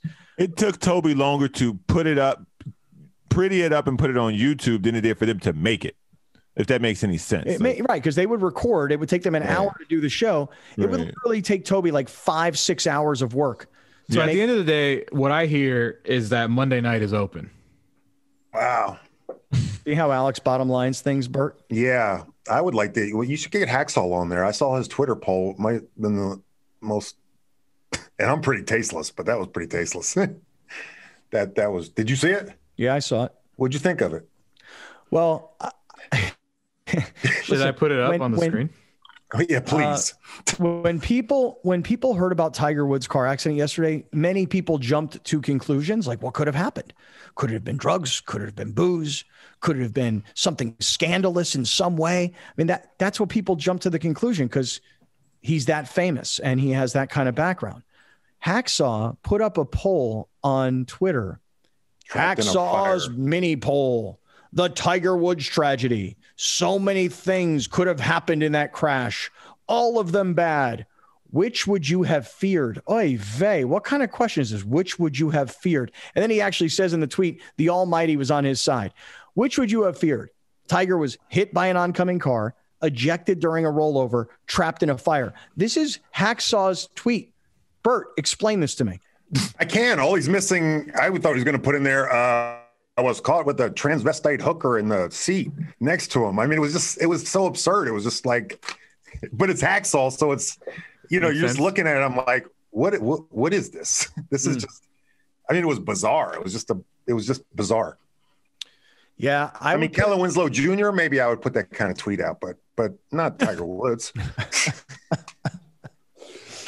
Oh my God. Man. I had to explain. I don't even get my the girlfriend. question. Wait. I just want to say one thing about Kellen Winslow Jr. because we haven't talked about it on the show. I had to explain to my girlfriend the other night. She's like, what's the story on this Kellen Winslow Jr. thing? And I started to read to her what he had done, no longer what he had been accused of doing, what he had done. And from an old lady to a young girl to a homeless lady, I was like, this guy is freaking a sick guy. Well, when he was playing, nobody would room with him because he would watch porn the whole time and like openly masturbate in the hotel room. They said when he'd travel on the plane, he'd be watching porn. When he was at meetings, he'd be watching porn, just nonstop. And the first one broke. I think he was in like a mall parking lot and he was, masturbating in there and some lady called the cops and, by the time the cops got there, he wasn't, but he was still there and he had like 2 jars of open Vaseline's. I mean, it's so bizarre. It's more bizarre than Hacksaw's poll. Yeah. Talk about humiliating though. I mean, like Kellen Winslow, the dad, was such a legend in this town for so long. And he was never really a friendly, nice guy, to be honest. I mean, he was very, I don't know. Did you have any experiences with him? I mean, I don't mean to knock on Kellen Sr. I just, what I'm saying is it's so embarrassing. First year kid, when the kid graduated high school, do you know the story that he beat up somebody so bad that the kid his face was so mangled and they sued him. And part of his NFL contract went to this family because this kid was, he was I didn't even know that. Oh God. He was a teenager he went to Scripps Ranch, right? Who beat, not punched in the face, not got into it in the hallway, beat the ever living crap out of a kid, busted up his whole face, bones and stuff. I mean, kids had problems his whole life. I feel, as a dad. But at least he made the transition from beating up kids to beating his meat. Sorry, that was just tasteless. I was so Hacksaw of you. That was. I'm sorry. I don't even. It only took you 12 minutes and 20 seconds to go there. I know. I'm sorry. I don't know. You know what? There's something wrong with me. There is. Hey, Burt. Let's flip it for a second here. So, Browner, me and Alex here, and me and Browner, we're going to push on this. We need a little help. Tell us what you think. Go ahead. So, with high school football getting set to return, Browner's biggest concern and kind of his main reason for not being supportive of the return is because he thinks kids in underserved communities will not have the same advantages as the rich kids in North County. I agree. And so do I. So we said, what can we do to help? Mm-hmm. So right away, my man Howard Wright from Pro Kids, the golf academy, he's like, we're in to help. Okay. And I know I can get computers to Kids San Diego to help because I know a lot of these kids, we were talking to Ron Gladnick the other day, the kids from the inner cities, they stopped going to school in many instances because there were no sports to keep them activated in school. Yeah, So Futures Foundation in City Heights does the same thing. They'll give like free, desktop computers to kids that need them. Same. So, okay. So we got Pro Kids to help. We got Computers to Kids San Diego to help. I want to get with Feeding America San Diego, because Browner says a lot of these kids don't eat. They eat one meal a day maybe, and it's provided for them at school at lunch. So what we're saying is, and this is where we need your help, any coaches or athletic directors, parents that say, hey, we're in this, what is considered an underserved community. We want our kids to come back and play football, but we want them to come back and play as safely as possible. Here are the things that we need. Those are the things that we want to hear about so that we can help provide them. What do you think about this? I think it's great. Absolutely. There's plenty of places. The High School Sports Association in San Diego is another one that would do it. They, do all the sports. Obviously Paul Rudy, you're on his show in the morning. You took my spot. PPR is coming back for the shortened season, so that would be a good partner too. But if I were you at this point, I would go see Nathan Fletcher, and they have the county grants that they can give for things just like this. Each supervisor, up to $25,000, and he's somebody that probably has to show some good faith in this whole thing at this point politically. So that would be another step. They're able to give, $250,000 each supervisor. You could get all 4 of them or 5, you'd be great. All right. So that's a good idea. That's a really good idea. Browner, are you taking all this in, brother? Yeah, I had no idea that was even possible. That's a great starting point because, and we all know I support Nathan Fletcher. Yeah, When's PPR start? When the first game starts? Ron said they play the 6th. Then it'll start the 6th.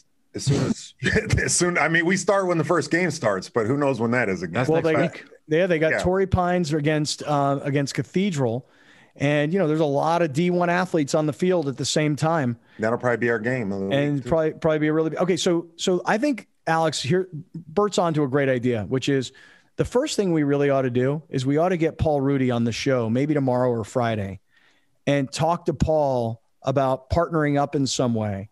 And getting the PPR to have like a full screen graphic that would say, hey, if your school needs our help, communicate with us, let us know what it is, and we're going to start to help, be it through this organization, this one, and this one. And that's what we're going to do, So we got to get and definitely follow up on the supervisor thing, because, like I said, there's 5 and they represent each part of the county, and each one of them have, community block grants that they can give. And this is perfect because everyone has a ton of high schools in their district. So it's not, a partisan thing. But if I were to get a $25,000 grant from the county, just hypothetically. No, each supervisor, you could, theoretically get $25,000 from each supervisor and get $125,000. But serious question here. Like, what am I asking them to, am I asking them to give my business $25,000 because I'm going to be pushing that out and donate, or maybe they want to give it to a 501c3? Probably a 501c3. And then you just do it as, we're going to buy masks, testing, at some point, as much money as you can get to get, to make it safe. Again, I don't know what the protocols are going to be, but they're going to cost money, obviously. Right. And, it's different if you're a cathedral or if you're a school down south. Yeah. Ron said that they're going to have to bus once a week to go get tested. I was like, that seems counterintuitive. Good luck. To pack kids in a bus to go get tested.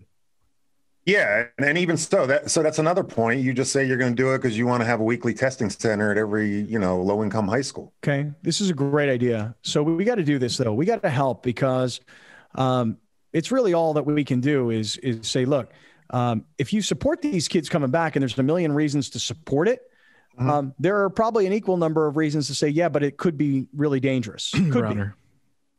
Although, listen, because what Burt is saying, like the simple fact that these block grants exist, and this program hasn't already been used to create either a vaccination or a testing site at underserved or underprivileged schools is a travesty. Well, I think we're also forgetting it's not just football. Yeah, it's every sport can come back. It's not just football. Every outdoor sport. Hey, Browner, don't have such high expectations of government. You know what I mean? I don't. Let the people who are the real leaders in the community step up, and that's guys like you're looking at them. Okay, there he is, Burt Grossman. The 19th most powerful person in San Diego via 2017, mofo. Yes, we're not bringing that up though. You're looking at him right there, the head coach of the strike force. Yeah. Okay, my man Burt Grossman. That's a leader, is what that is, Brown. I appreciate that. Thank you. Tori Holistic's up behind you. Am I getting any money from them? Corky's behind you. Manscaped. You got it. What? Am I getting any of this cash? No, in fact, I got to lose the Manscaped ads on all of our TVs. I do. You know who's doing a Manscaped ad that I went, it is now Jump the Shark. Yeah. You know who I'm talking about. Yeah, dude. Yeah. Ain't got no hair. Worse. When the radio station shut down, OJ started doing Blue Chew commercials. You remember old Chew It and Do It? OJ. And I'm like, man. Yours truly. Here was Blue Chew. These are my people right here. This is my tribe. Speaking of stuff getting stolen. Sorry. Oh, God. All right, let me do this. Really? Let me do this. Really? Burt, you have a little bit more time here? Yeah, I got plenty of time. All right, let me set this up for you, and then we'll bring it back in the next segment. I have a man crush on Deion Sanders, and I love what Deion Sanders is doing at a historic. Going back to that. Huh? Oh, God, here we go. Browner here, on the other hand, has nothing but hate in his heart for Deion Sanders. And I would like for you to, Burt, if you don't mind, adjudicate this conversation. I will. Okay. Burt Grossman being brought to you by the Total T Clinic, TotalTClinic.com. 15 minutes, you're in and out. And I'm telling you right now, you're going to be healthy. You're going to be virile. You're going to be strong. You're going to be clear-minded, and you are going to love it. You can get your life back, the young stud that you were at the Total T Clinic. You know what? That's the other thing I want to talk to you about, man. We got to do, how come I don't do a spot or make a jingle? Like, I want to do a jingle like Corky's for Total T. What do you think? All right, I like that idea. Hold that thought. All right, stick around. More Burt Grossman coming right back.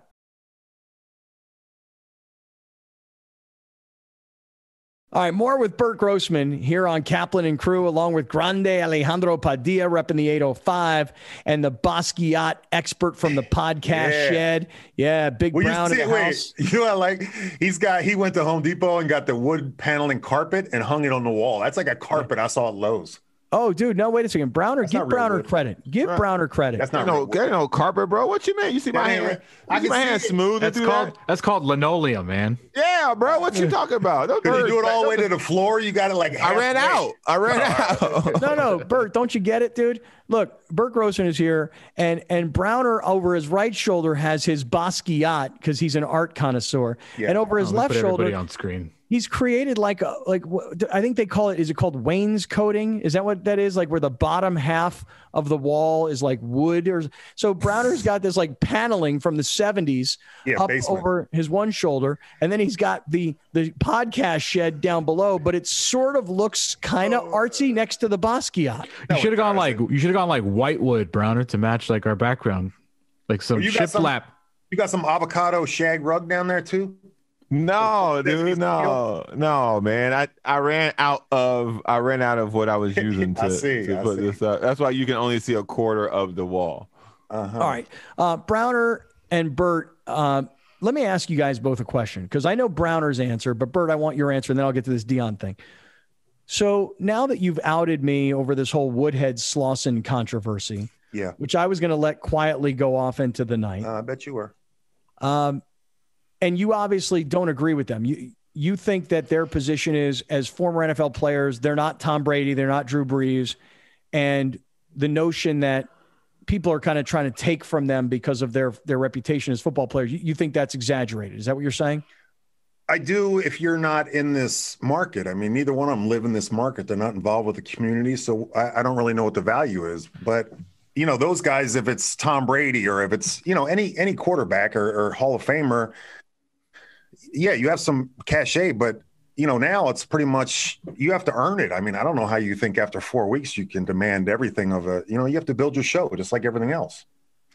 Yeah, I think that for Danny and for Matt, what they thought was twofold. One, their videos being on our page was generating money for us and not for them. Not true. Mm-hmm. And two, they felt like the radio commercials were generating money for the radio station and they weren't getting a piece of that. And they didn't think that was fair.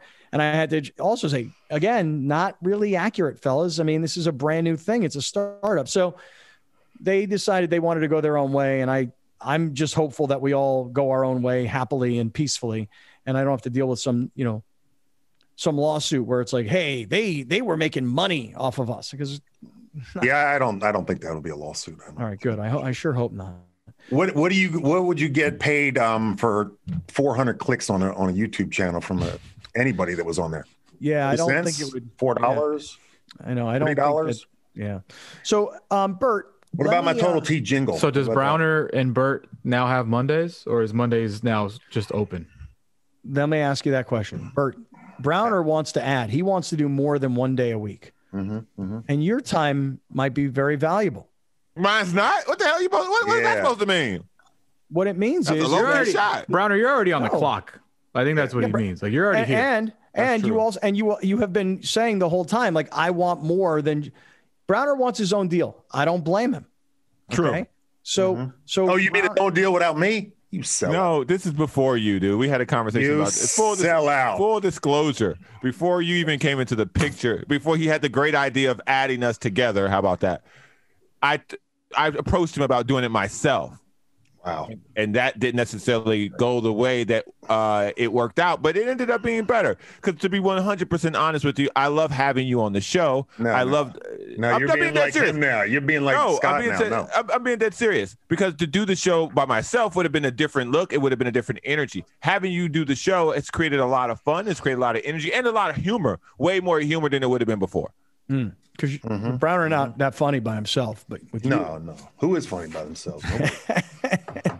So, okay, Burt Grossman being presented by the Total T Clinic, and he's actually being paid a little bit. And Strike Force, but I haven't got paid for that, even though I got the Force. Deal. Oh yeah. Sorry. Oh wow. This is like these. Wait, what? Look at that. He's on his second payment coming up, and he hasn't given us nothing. You're right. You know what, Danny Woodhead? I hear you, Danny. Why are you looking down, Alex? Oh my God! I'm not reading anything. Danny, I hear you. Call me. I got nothing to do with either of these shows. I'm just here to instigate. No, we can't. We can't even get paid for our own sponsors that we go out and get. And look, what are you shuffling papers, man? Scott, this is the problem. This is the problem, Scott. When you air everything on air, this is what problem you get called out on. I have no issue with it. It's just that, you know what it is? It's kind of back to the same issue, which is, I got so much bandwidth, it's limited. And if Burt gets paid, it's auto paid. But then he brought in the Strike Force as a sponsor and said, okay, well, you know what? We got to adjust a few things, and I haven't done it. And then I have to go to the accounting firm that we use, and I have to tell them about these things. And these things just. You hear this, Browner? Don't think about them. I mean, yeah, I had no idea. So you guys taking Mondays or what? Maybe I should do better. Maybe I should be a better businessman at this point. Man, we need to look around these other podcast networks he was going to introduce Danny and Slauson to. Help us out. Yeah. I wouldn't want to leave Total T because I just got I just started those B12 shots. Why didn't you tell me about them earlier? How great are they? Man, good. Game changer. I'm going to go put that in my jingle. I'm going to go there. This is what I was thinking, though. Look, if you had something on the back Total T, think of like a 70s thing. I got like a cowboy outfit on, like why are you laughing? Like the Marlboro Man. I'd go like 4 socks deep and I pack sock in my tight Wranglers. And then on top, it's like, don't blame 4 socks. me. 4 socks. 4. And then on top, it says, don't blame me, blame Total T. You like it or no? 4 socks. 4. I'm going deep on that. It's got to show through them Wranglers. I'm going to have like Copenhagen outline on my back pocket. So you're an elephant. On the front. So you're an elephant now? Yeah. Well, you got to play it up, man. I'm just saying. Okay. All I know don't blame me, blame Total T. All I know is Burt is looking good, strong, healthy, got a young, smoking hot girlfriend, fiance. And he's bringing his A game. And it's we're going to dinner Saturday night too. Oh, whoa, wait, what? Oh man, here we go. Oh my God. Here we go. What did you just say, Burt? It's Scott's face. This gets even better. This is third party. Linda Welby set this up. What did you just say? With Linda. Linda texted me and said, hey, we'd love to see you guys. We're going out with Scott and Rachel. And I'm like, wow. Rachel, are you kidding me? Damn. Okay, Burt. I don't know if I doubt you listen to this show. Burt doesn't know about this. That's what makes this great. I doubt you listen to this show. this was legitimately a conversation that we had on Monday about how Scott and his girlfriend operate with dinner reservations and how they do. This is the backstory, Burt, because maybe you made the list, so you're clear here. I made it through Linda. I didn't make it through him. He probably didn't even know it. This is the way that the Kaplan Rachel household works, I guess. They make a reservation for 6. Mm-hmm. They have a list of people they want to invite to this dinner of 6. If X amount of people say no, they chop the reservation down to 4. So they don't like find 6 people. They chop the reservations down to the point where they have chopped the reservation down to 2, just him and Rachel. Mm-hmm. So it's basically the same as the pay structure for this show. Yes. And he chops us out. He chops us out till it gets down to just him. So on Saturday, they did this. And instead of me or Browner getting a text from Scott, like, hey, we got a reservation for 6. Do you guys want? I have a fiance. I have a +1. Browner is a man of the street. He could find one, no problem. Yeah. Instead of calling or texting us, hey, would you guys like to come to dinner with us? They just chopped the resi down to 2. Rachel hears this, hits us up on Monday, says, I got a reservation for Saturday. Are either of you this interested? Saturday. Right. Are either of you interested in babysitting? Not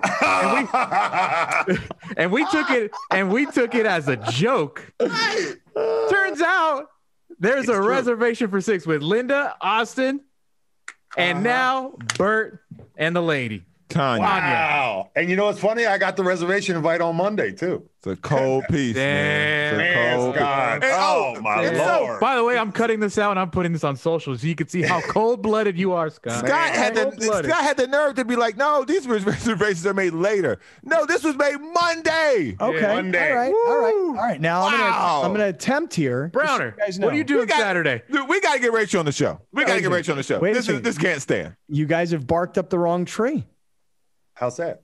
You barked up the wrong tree, bro. Wait, let me say something. This goes back to the exact same thing, your Halloween party that had no diversity whatsoever. If Browner wasn't African-American and Alex wasn't Mexican, you'd invite him. That's what I'm saying. No diversity whatsoever at that party. The closest diversity you had at that party was you being Jewish wearing bacon suit. That was the closest. But let me ask you a question. If there were 50 people at the party, how many were men? That was probably half and half. Okay, that's diversity. All right. Got me there. Gender diversity. We had a sausage party. All right, let me tell you something. Browner, you're barking up the wrong tree here, pal. Talk to me. Okay? This is all pure coincidence. No. Oh, wow. Oh, my God. No. Come on. Hey, the same way. Day, same everything, same number of people. We had this conversation. He just told us the reservation was on Monday. We had this conversation earlier this week. What's more of a coincidence? This dinner reservation thing, or the fact that you now like Browner and Burt show that Woodhead and West Lawson are gone? It's very coincidental. You're a horrible person. No. The dinner. And we didn't get paid for Strike Force. Well, no, you're a horrible person. No. Let me just go down.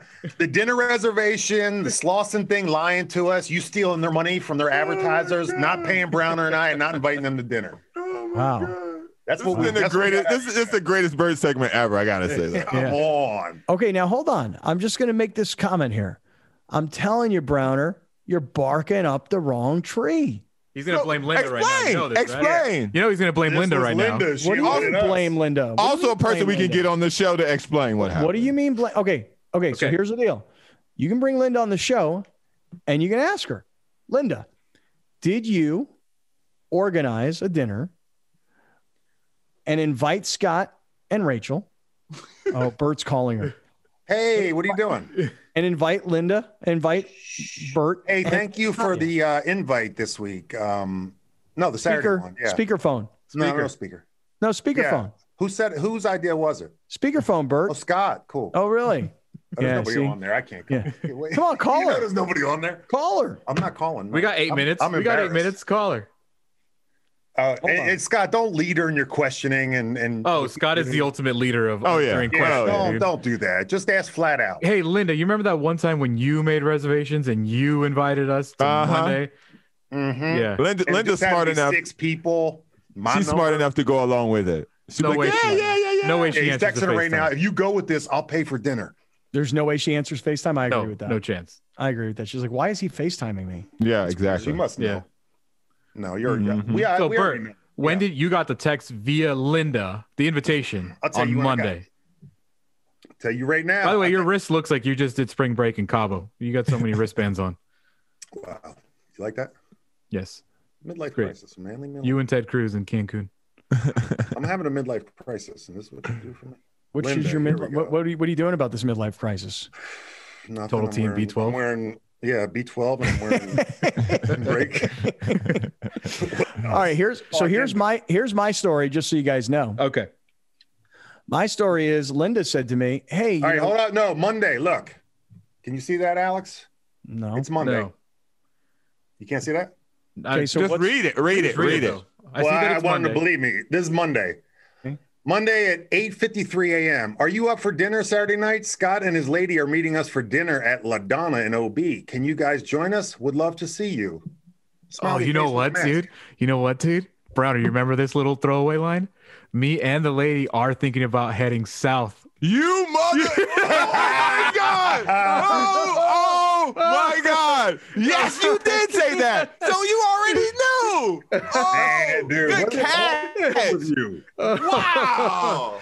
Oh, I want my Scott, what strike is force wrong payment with you? today, bro. I And- want my strike force money today. he did, and Back we. money. We're second check. What? Oh man, we do this Uh-huh. show well You are after so 8:53 a.m. You are, oh my God, you are so busted with that little comment of we're coming a little bit south. Oh, beats a whole lot of south. What?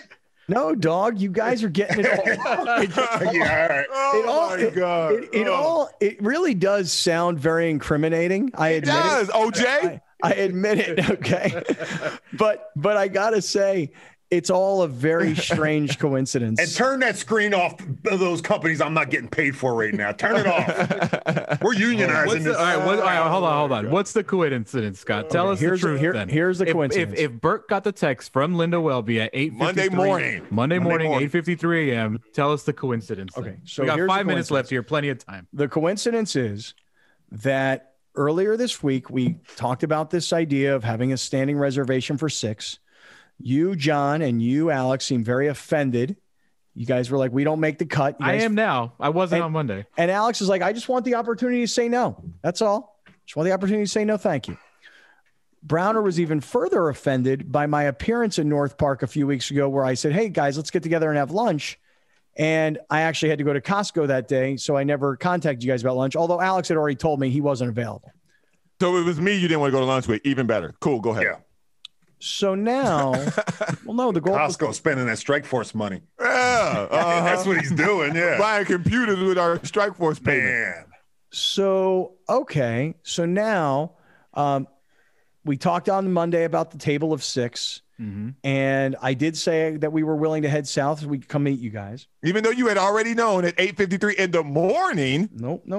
Yeah. Yeah. You You know what I did see know. happening? You know Well, what's let going him to happen? finish though. Let it see what he says. Hold on, though. we're gonna go through this whole supervisor thing and get like $125,000, and then all of a sudden Scott's gonna have a new Lamborghini or something. You go take that money too. Look, he's texting Okay. Linda, help me. Okay. Wait. No help. No Help help. me. No help. I'm going to try and FaceTime her again because I just asked her if she was around by text, and she said she is.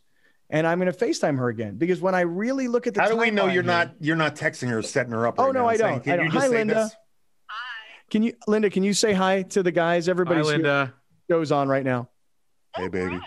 Yeah. Yeah. I know that I Oh didn't yeah, give you didn't much tell her that warning. you were on. Great. No, You gave warning. I gave you no warning. Linda, would you talk to us for a moment about Bert and I were No talking. leading questions. No leading questions. Okay, here. Do you want it? Well, she can't hear you. What question do you guys want me to ask Linda? Linda can answer the question. Whose idea was dinner this Saturday? Linda, whose idea was dinner this Saturday? It was mine. I need to see the text that you sent her. I do too. I That's- need to see all the right, Linda. text. You know what? Now you're lying to us. These guys don't believe you. They think it's my idea, and they think that that I've somehow coerced you to say that it was your idea. Well, that's true. Okay. Oh. I love So that we. I'll do whatever it takes, Scott. Wow. Dude, you need to just stop right now. You need to stop. What time? Ask her what time. Okay. Yeah. So, What time did she Yeah. ask for feeling Scott and Rachel? Wait. Okay. Alex wants to know what, Alex? What time Yeah. Did you send an invitation to Scott and Rachel? When did you, Linda, send an invitation to me and Rachel about dinner this upcoming Saturday night with you and your husband, and with No, Bert and stop his right there. Oh, okay. Yep. When did you invite me, Linda?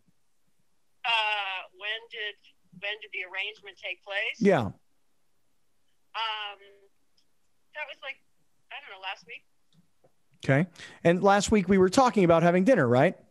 Yeah, we were like, hey, I haven't seen each other in a while. What's up? When can Right. catch up? Right. And then you sent me a text, as I recall yesterday, saying, hey, Bert and Tanya are in for Saturday night. Are you and Rachel in? I mean, that's the way I recall it. Wow. Yeah, because I always think it's good. So I think leading. They're the buffer couple. This is so You know what I leading, mean? yeah. Right. Dude, you just let the witness, bro. That would have been Yeah, thrown you out led of the court. witness. No You leading just the let the witness. witness. What? How did it come up? Like, are they offended? Yeah. Alex and Browner are both Well, she doesn't offended. know the whole. Tell her to listen to Monday's show, What? and then she'll Normally know. they should be, but under COVID circumstances, this is the biggest group I ventured out with. So, Hmm. you know It happens to be the exact like, same number as Scott's group that's that my he always comfort ventures zone out right with. now. I Did don't you know. tell her that you two are COVID deniers and you guys don't care about COVID? You have to explain to her why, because I don't want her to think Yeah. that we're offended Tell her- because tell her we'll you know what we're gonna need to do? We're gonna have to zoom you, Linda. This is Yeah. not. We're gonna have to zoom you. I think We're zooming. we're gonna have to zoom. All right. Is she available to Zoom right now? We have. Are you one more available to segment. Zoom right now? Oh, Jesus. Okay. Yeah. Okay. All right. We're gonna- gonna send you a Zoom. I'm gonna forward her the Zoom All right right. now. All right. Hold on. How did this happen? Do we ever you know how you got caught. Thanks, Bert. You got caught. That's how it happened. The officer Bert came in and busted this whole bracket you got going up. I don't care if people don't care about this. I think this is far more entertaining than us talking about LeBron and the Jazz tonight. That's my. All right. I want to tell you, Sunday, 10 a.m. What are you guys thinking on Saturday? Also, should I throw out an invitation to Bert and Tanya? Wait, You hear that? Who are you guys? No, you already previously established a reservation. No. She said to me, "Hey, I'd really like to see you."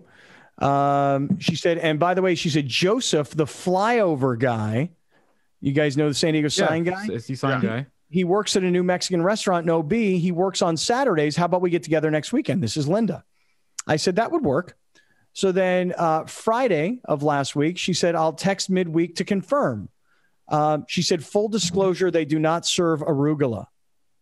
Well, that's an inside joke. I get that one. I said to her, I will survive. Okay, Sunday well, morning. Let's pause this for 1 second. Let's get Linda on. Okay. Is she ready to go? No, we need to go to break. That's why. Oh, okay. And why All didn't you bring up these newfound so-called texts 20 minutes ago when this started? Because I felt confident in my position. And every time you read the same text, it's read differently and has different words in it. Why is that? No, it's the same. Just No, it's different not. tonality. Oh, okay. Yeah. Burt Grossman is here. This has turned into a controversy we did not expect today. This is the beauty of the broadcast. Everybody stick around. Linda will join us next.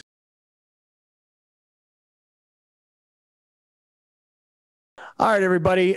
Today's show has gone completely off the rails. It happens oftentimes when Burt Grossman is in the house, but today has taken another turn.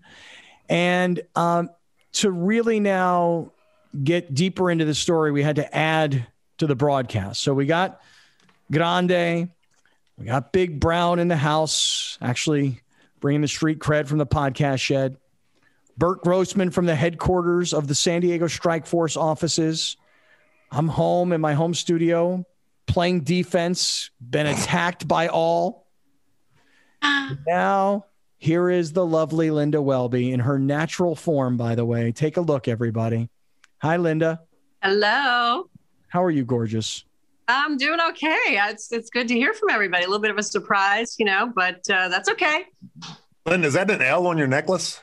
Like Laverne from Laverne and Shirley? It's like, yeah, it's for Laverne. That's Wow, what the I like that. I like that. It's beautiful. Where, Bert? Are you? What? Where are you? Are you like on Radio Row or something somewhere? What's happening? Strike Force headquarters, indoor football's finest team. Sweet.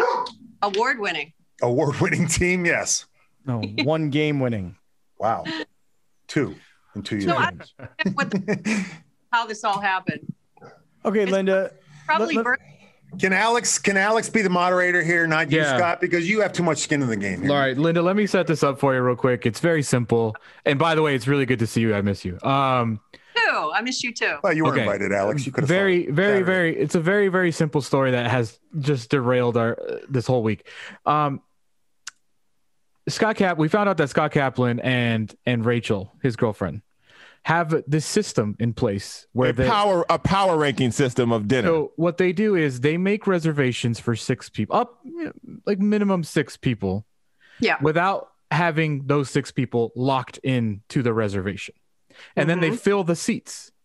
And if they are unable to fill the seats of their roster of ranking couples, then they drop the reservation to 4.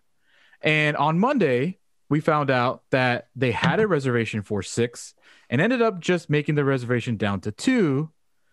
And Browner was very offended that instead of texting Browner and myself, because we have couples or Browner can get one, then they just decided to go to 2 instead. On top of this, about a few weeks ago, Scott said he was coming to North Park for an event with his kid and said, would you guys like to have lunch? I said, I am unavailable. Browner said, yes, just hit me up. Scott decides instead of hitting Browner up, I'm going to go to Costco instead. Did not even let Browner know that lunch was canceled. So that is where this whole thing started. Then on Monday afternoon, Rachel saw or heard the show, texted me and Browner, which we thought was a joke. Right. That I have a reservation for 6 on Saturday. Are you guys available to babysit? And it was funny, and we all laughed, and it was great. And then we started going back and forth about how blah, blah. And then she called us COVID hiders and how we're freaked out about COVID. And why would I invite you? Because you guys are scared of COVID. Okay. So that's where it was. And that's where we left it. It was over. It was over. Burt comes on today, literally 20 minutes ago. And just a throw, because, Burt just loves saying things. He's like, hey, so where are we going to dinner on Saturday night or something like that? And me and Brown are like, wait, what? There is a reservation for dinner on Saturday? And Burt's invited and me and Brown. Now I am actually like, whoa, what's going on here? I can't even get an invite. After saying he was coming more south this weekend. So then we find out that you are involved because on Monday, Scott said, I have a reservation for 6. And, we're thinking about coming down south. And we thought it was a joke. Turns out he already knew that he was going to OB with freaking Linda, Austin, Tanya, and Burt. So this is where this whole thing started. And now Scott is trying to blame you for it all. So here's my thing. And here's where it gets a little complicated, I think. And you can strain it all out. You texted him, according to Scott, on Sunday, what are you thinking for Saturday? So Scott definitely knew that dinner was happening on Saturday by the time he made the joke on Monday. So that is where this whole thing is is getting warped, because now we think Scott is just dogging me and Browner on purpose, that we're not worthy to have dinner with Rachel and Scott, is basically what this comes down to. Well, there is definitely a pecking order to their dining out, and feelings do get hurt sometimes. So I totally empathize with your situation. I understand it.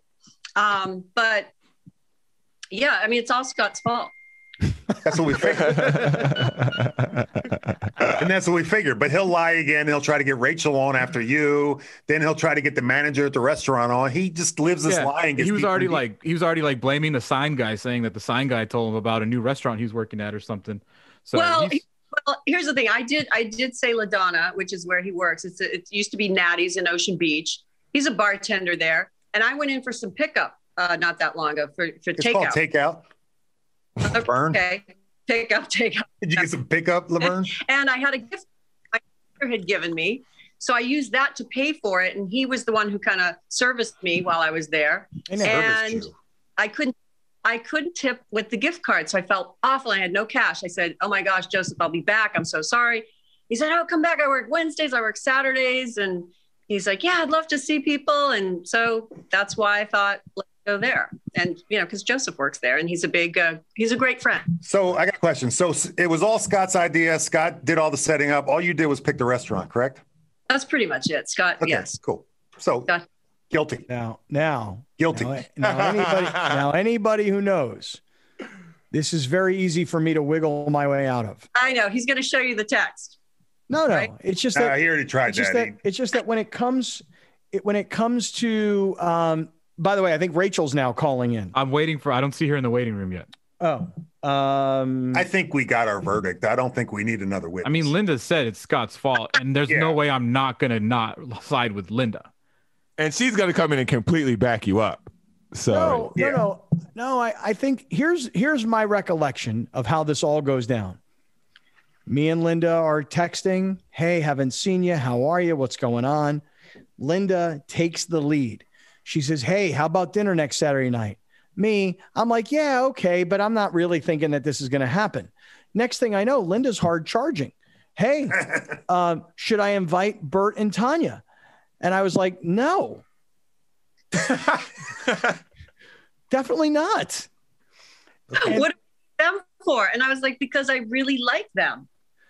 Wow. And so then Linda starts putting this in motion. She says, hey, I've got Burt and Tanya booked, confirmed. And then I call Rachel and I say, hey, it looks like Linda's putting this dinner together with Burt and Tanya. Sounds like fun. We should go.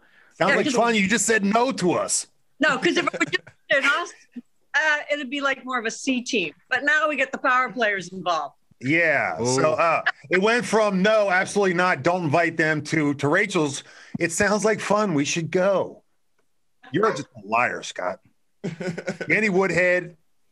I hear you, brother. Linda, I have a side question, Linda. Were you invited to Scott's Halloween party? Okay. Alex. Okay. It's a yes or no question. It's a yes or no question. What are you doing? It's a yes or no question. Stirring the pot. He's stirring the pot because this goes back to, emotions are starting to come up. It goes back to his son's bar mitzvah. How old is Justin? 40, almost 21. Okay. His bar mitzvah. And I wasn't invited to that. I was slightly hurt at the time. Wait, was anybody on this call invited to the bar mitzvah? No. Okay. Yeah, but it was a different time. I was already working with him. Yeah, we're all the D team here. We've established that we're the D team. No, what we're establishing between Browner and myself is that we're coworkers. Yeah, you're not friends. Right. Clearly, we're employees. Right. Oh, that's an even better word, employees. So what am I now? I'm now a friend / intern because I'm not getting paid. All right, Alex. But you're invited. I see that Rachel has joined the call. Oh, the lies are going to start now. This is Rachel's first appearance on the show. How's it going? What circumstances to be in? Mm-hmm. What happened? You guys got busted. That's what happened. Busted. What do I have to defend? Where's Linda? We need to be side by side. And here's the thing, right? Feelings were hurt. The male ego is a very fragile thing. So there's a lot going on right now. Okay. Alex, do you want to set it all up again for Rachel? You don't have to go this deep because she heard it on the radio. Right. So you saw you obviously texted us what happened on Monday. Which we understood as a joke, saying we have reservations for 6 on Saturday.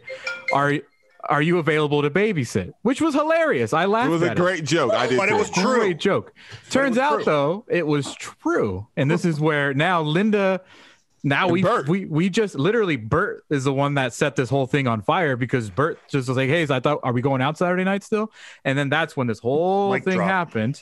And now we figure out that, wait, there is a reservation for 6. And wait, there are every single person invited. We know, except me and Browner are not and still not have been invited.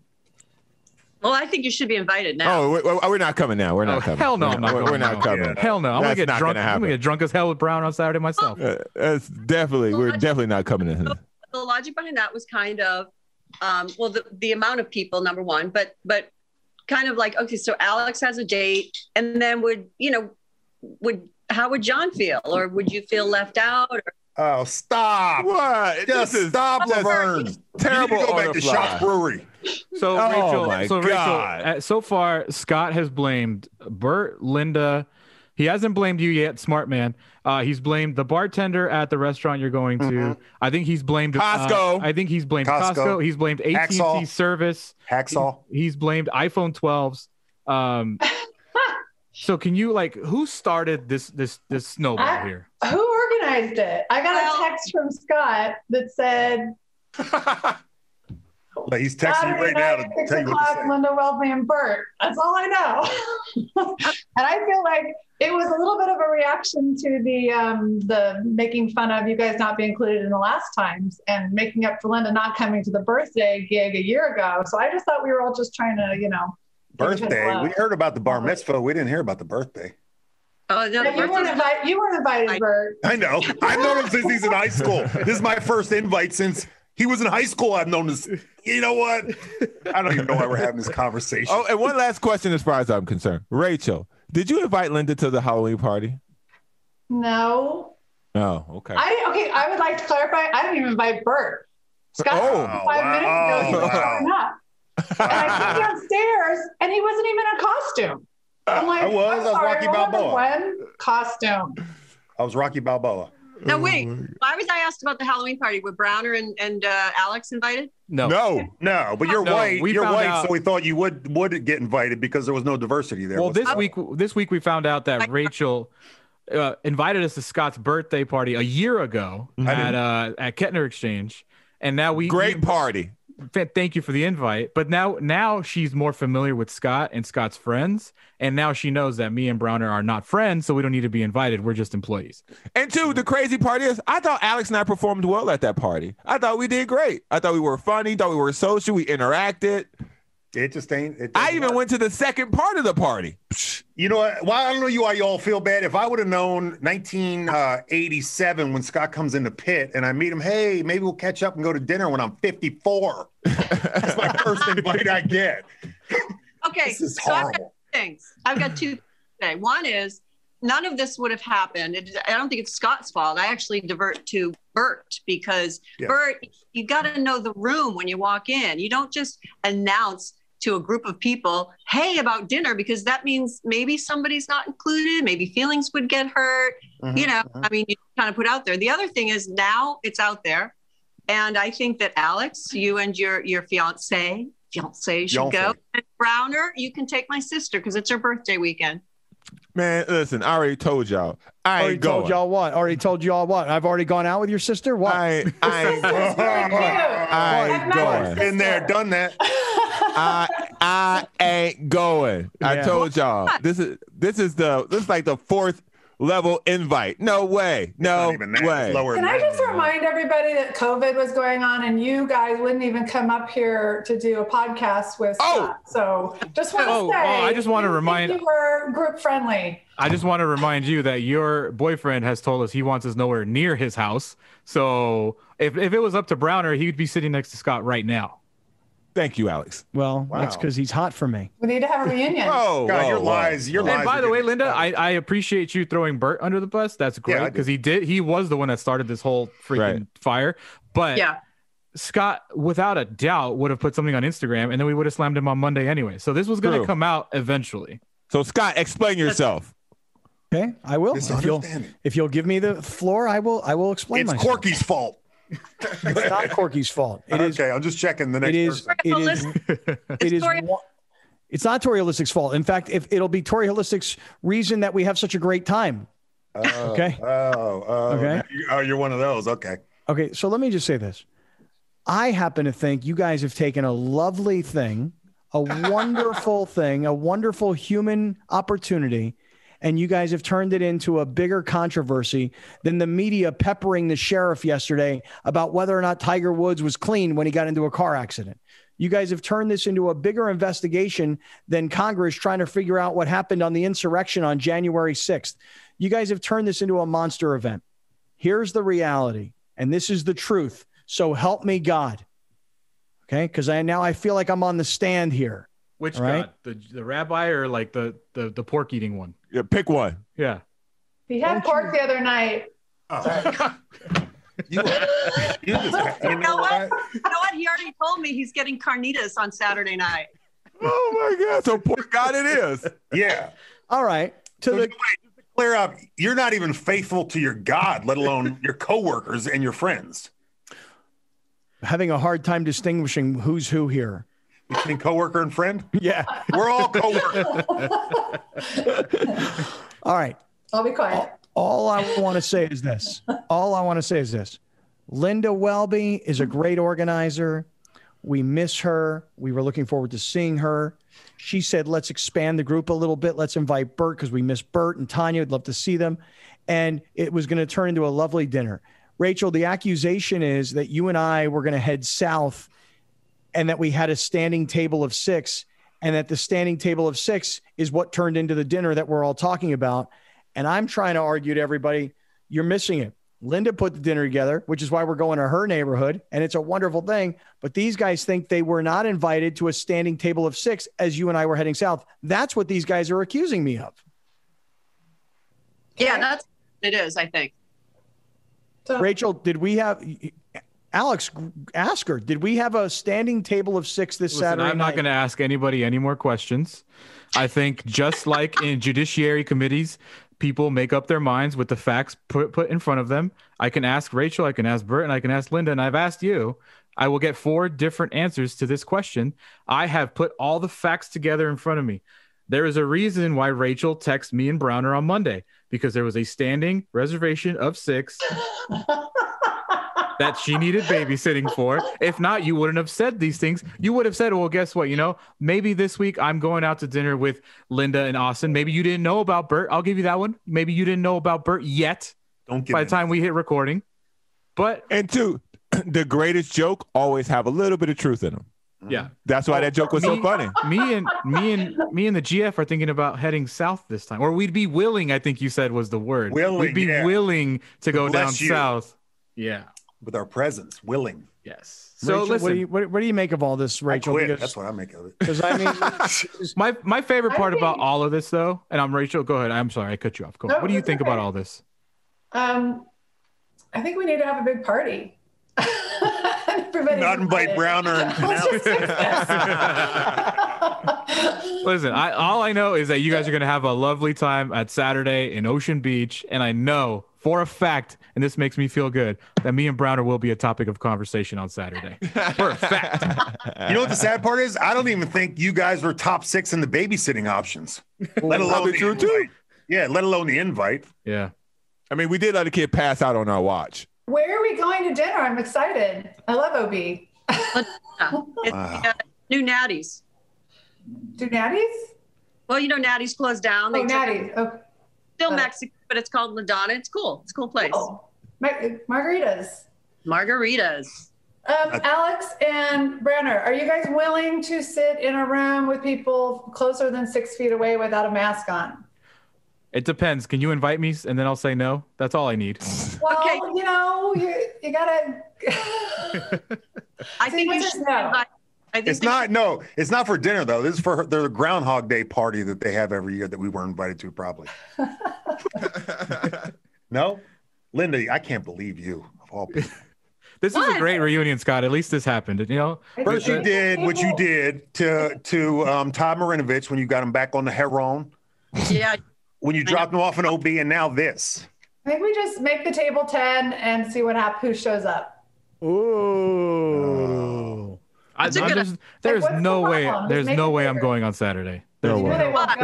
This is the biggest. This is the biggest, pittiest invite I've ever heard. No way I'm going. No chance am I going. Alex? No. Okay, table 10. I don't miss you guys that much. It's not even an invite. They just said, let's get a bigger table. Right. They said, come. Right. Just get a bigger table. She just announced there'll be more chairs there. Yeah. Because you know why she said that, right? Restaurants only take reservations up to 6. Ah, yeah, with COVID. You know what? We can put a little kid table next to ours that you can sit at. And babysit. They could sit at the bar with Joseph and do shots and everything and heckle us. Go to the bar.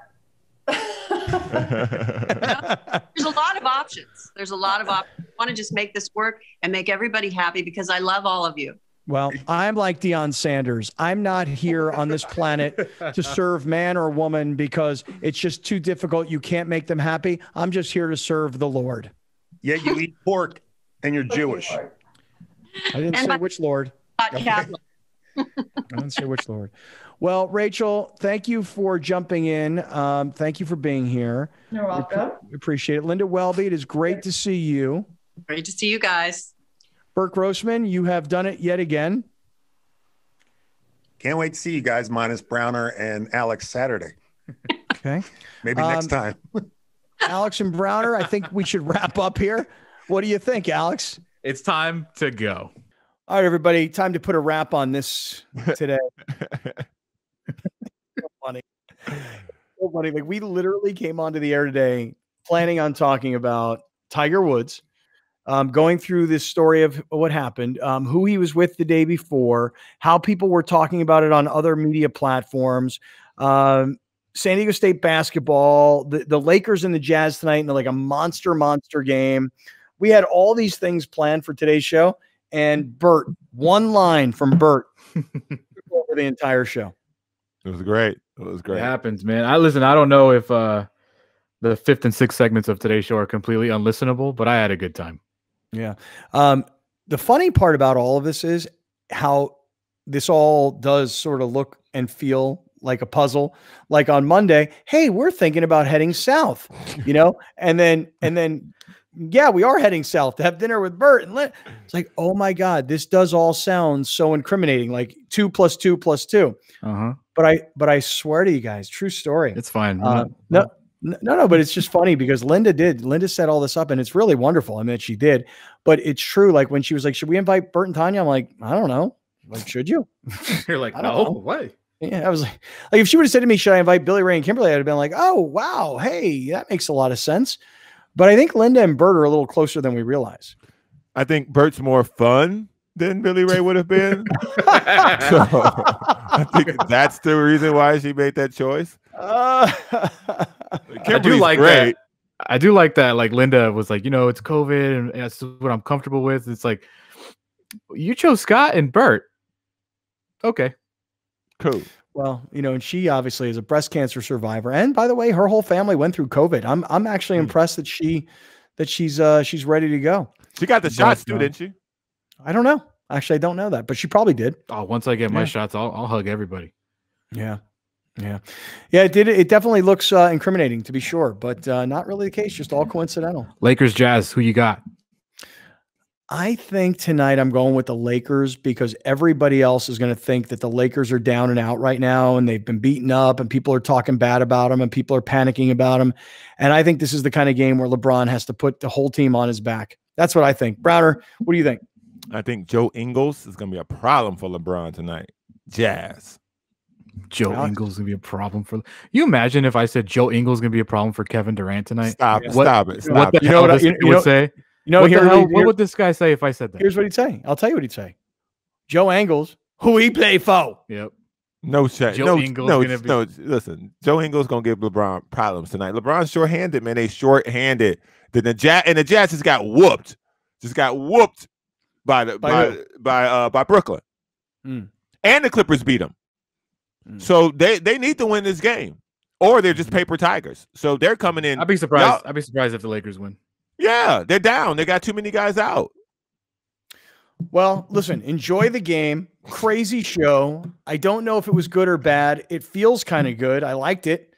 I like when things like this happen. Like the least you've talked in any of the 123 shows we've done for 1090. I like it. I loved it. We were just throwing arrows at you the whole time. I know you guys were crushing me, and you guys got it all wrong. We brought out the evidence in a case. I know, and it looks very incriminating. I agree, but like you feel about OJ that he's innocent, you should feel the same about me, dog. The glove don't fit. You must have quit. Shout out to Uncle Juice. Can't wait to have you on the show, brother. Terrible. Peace.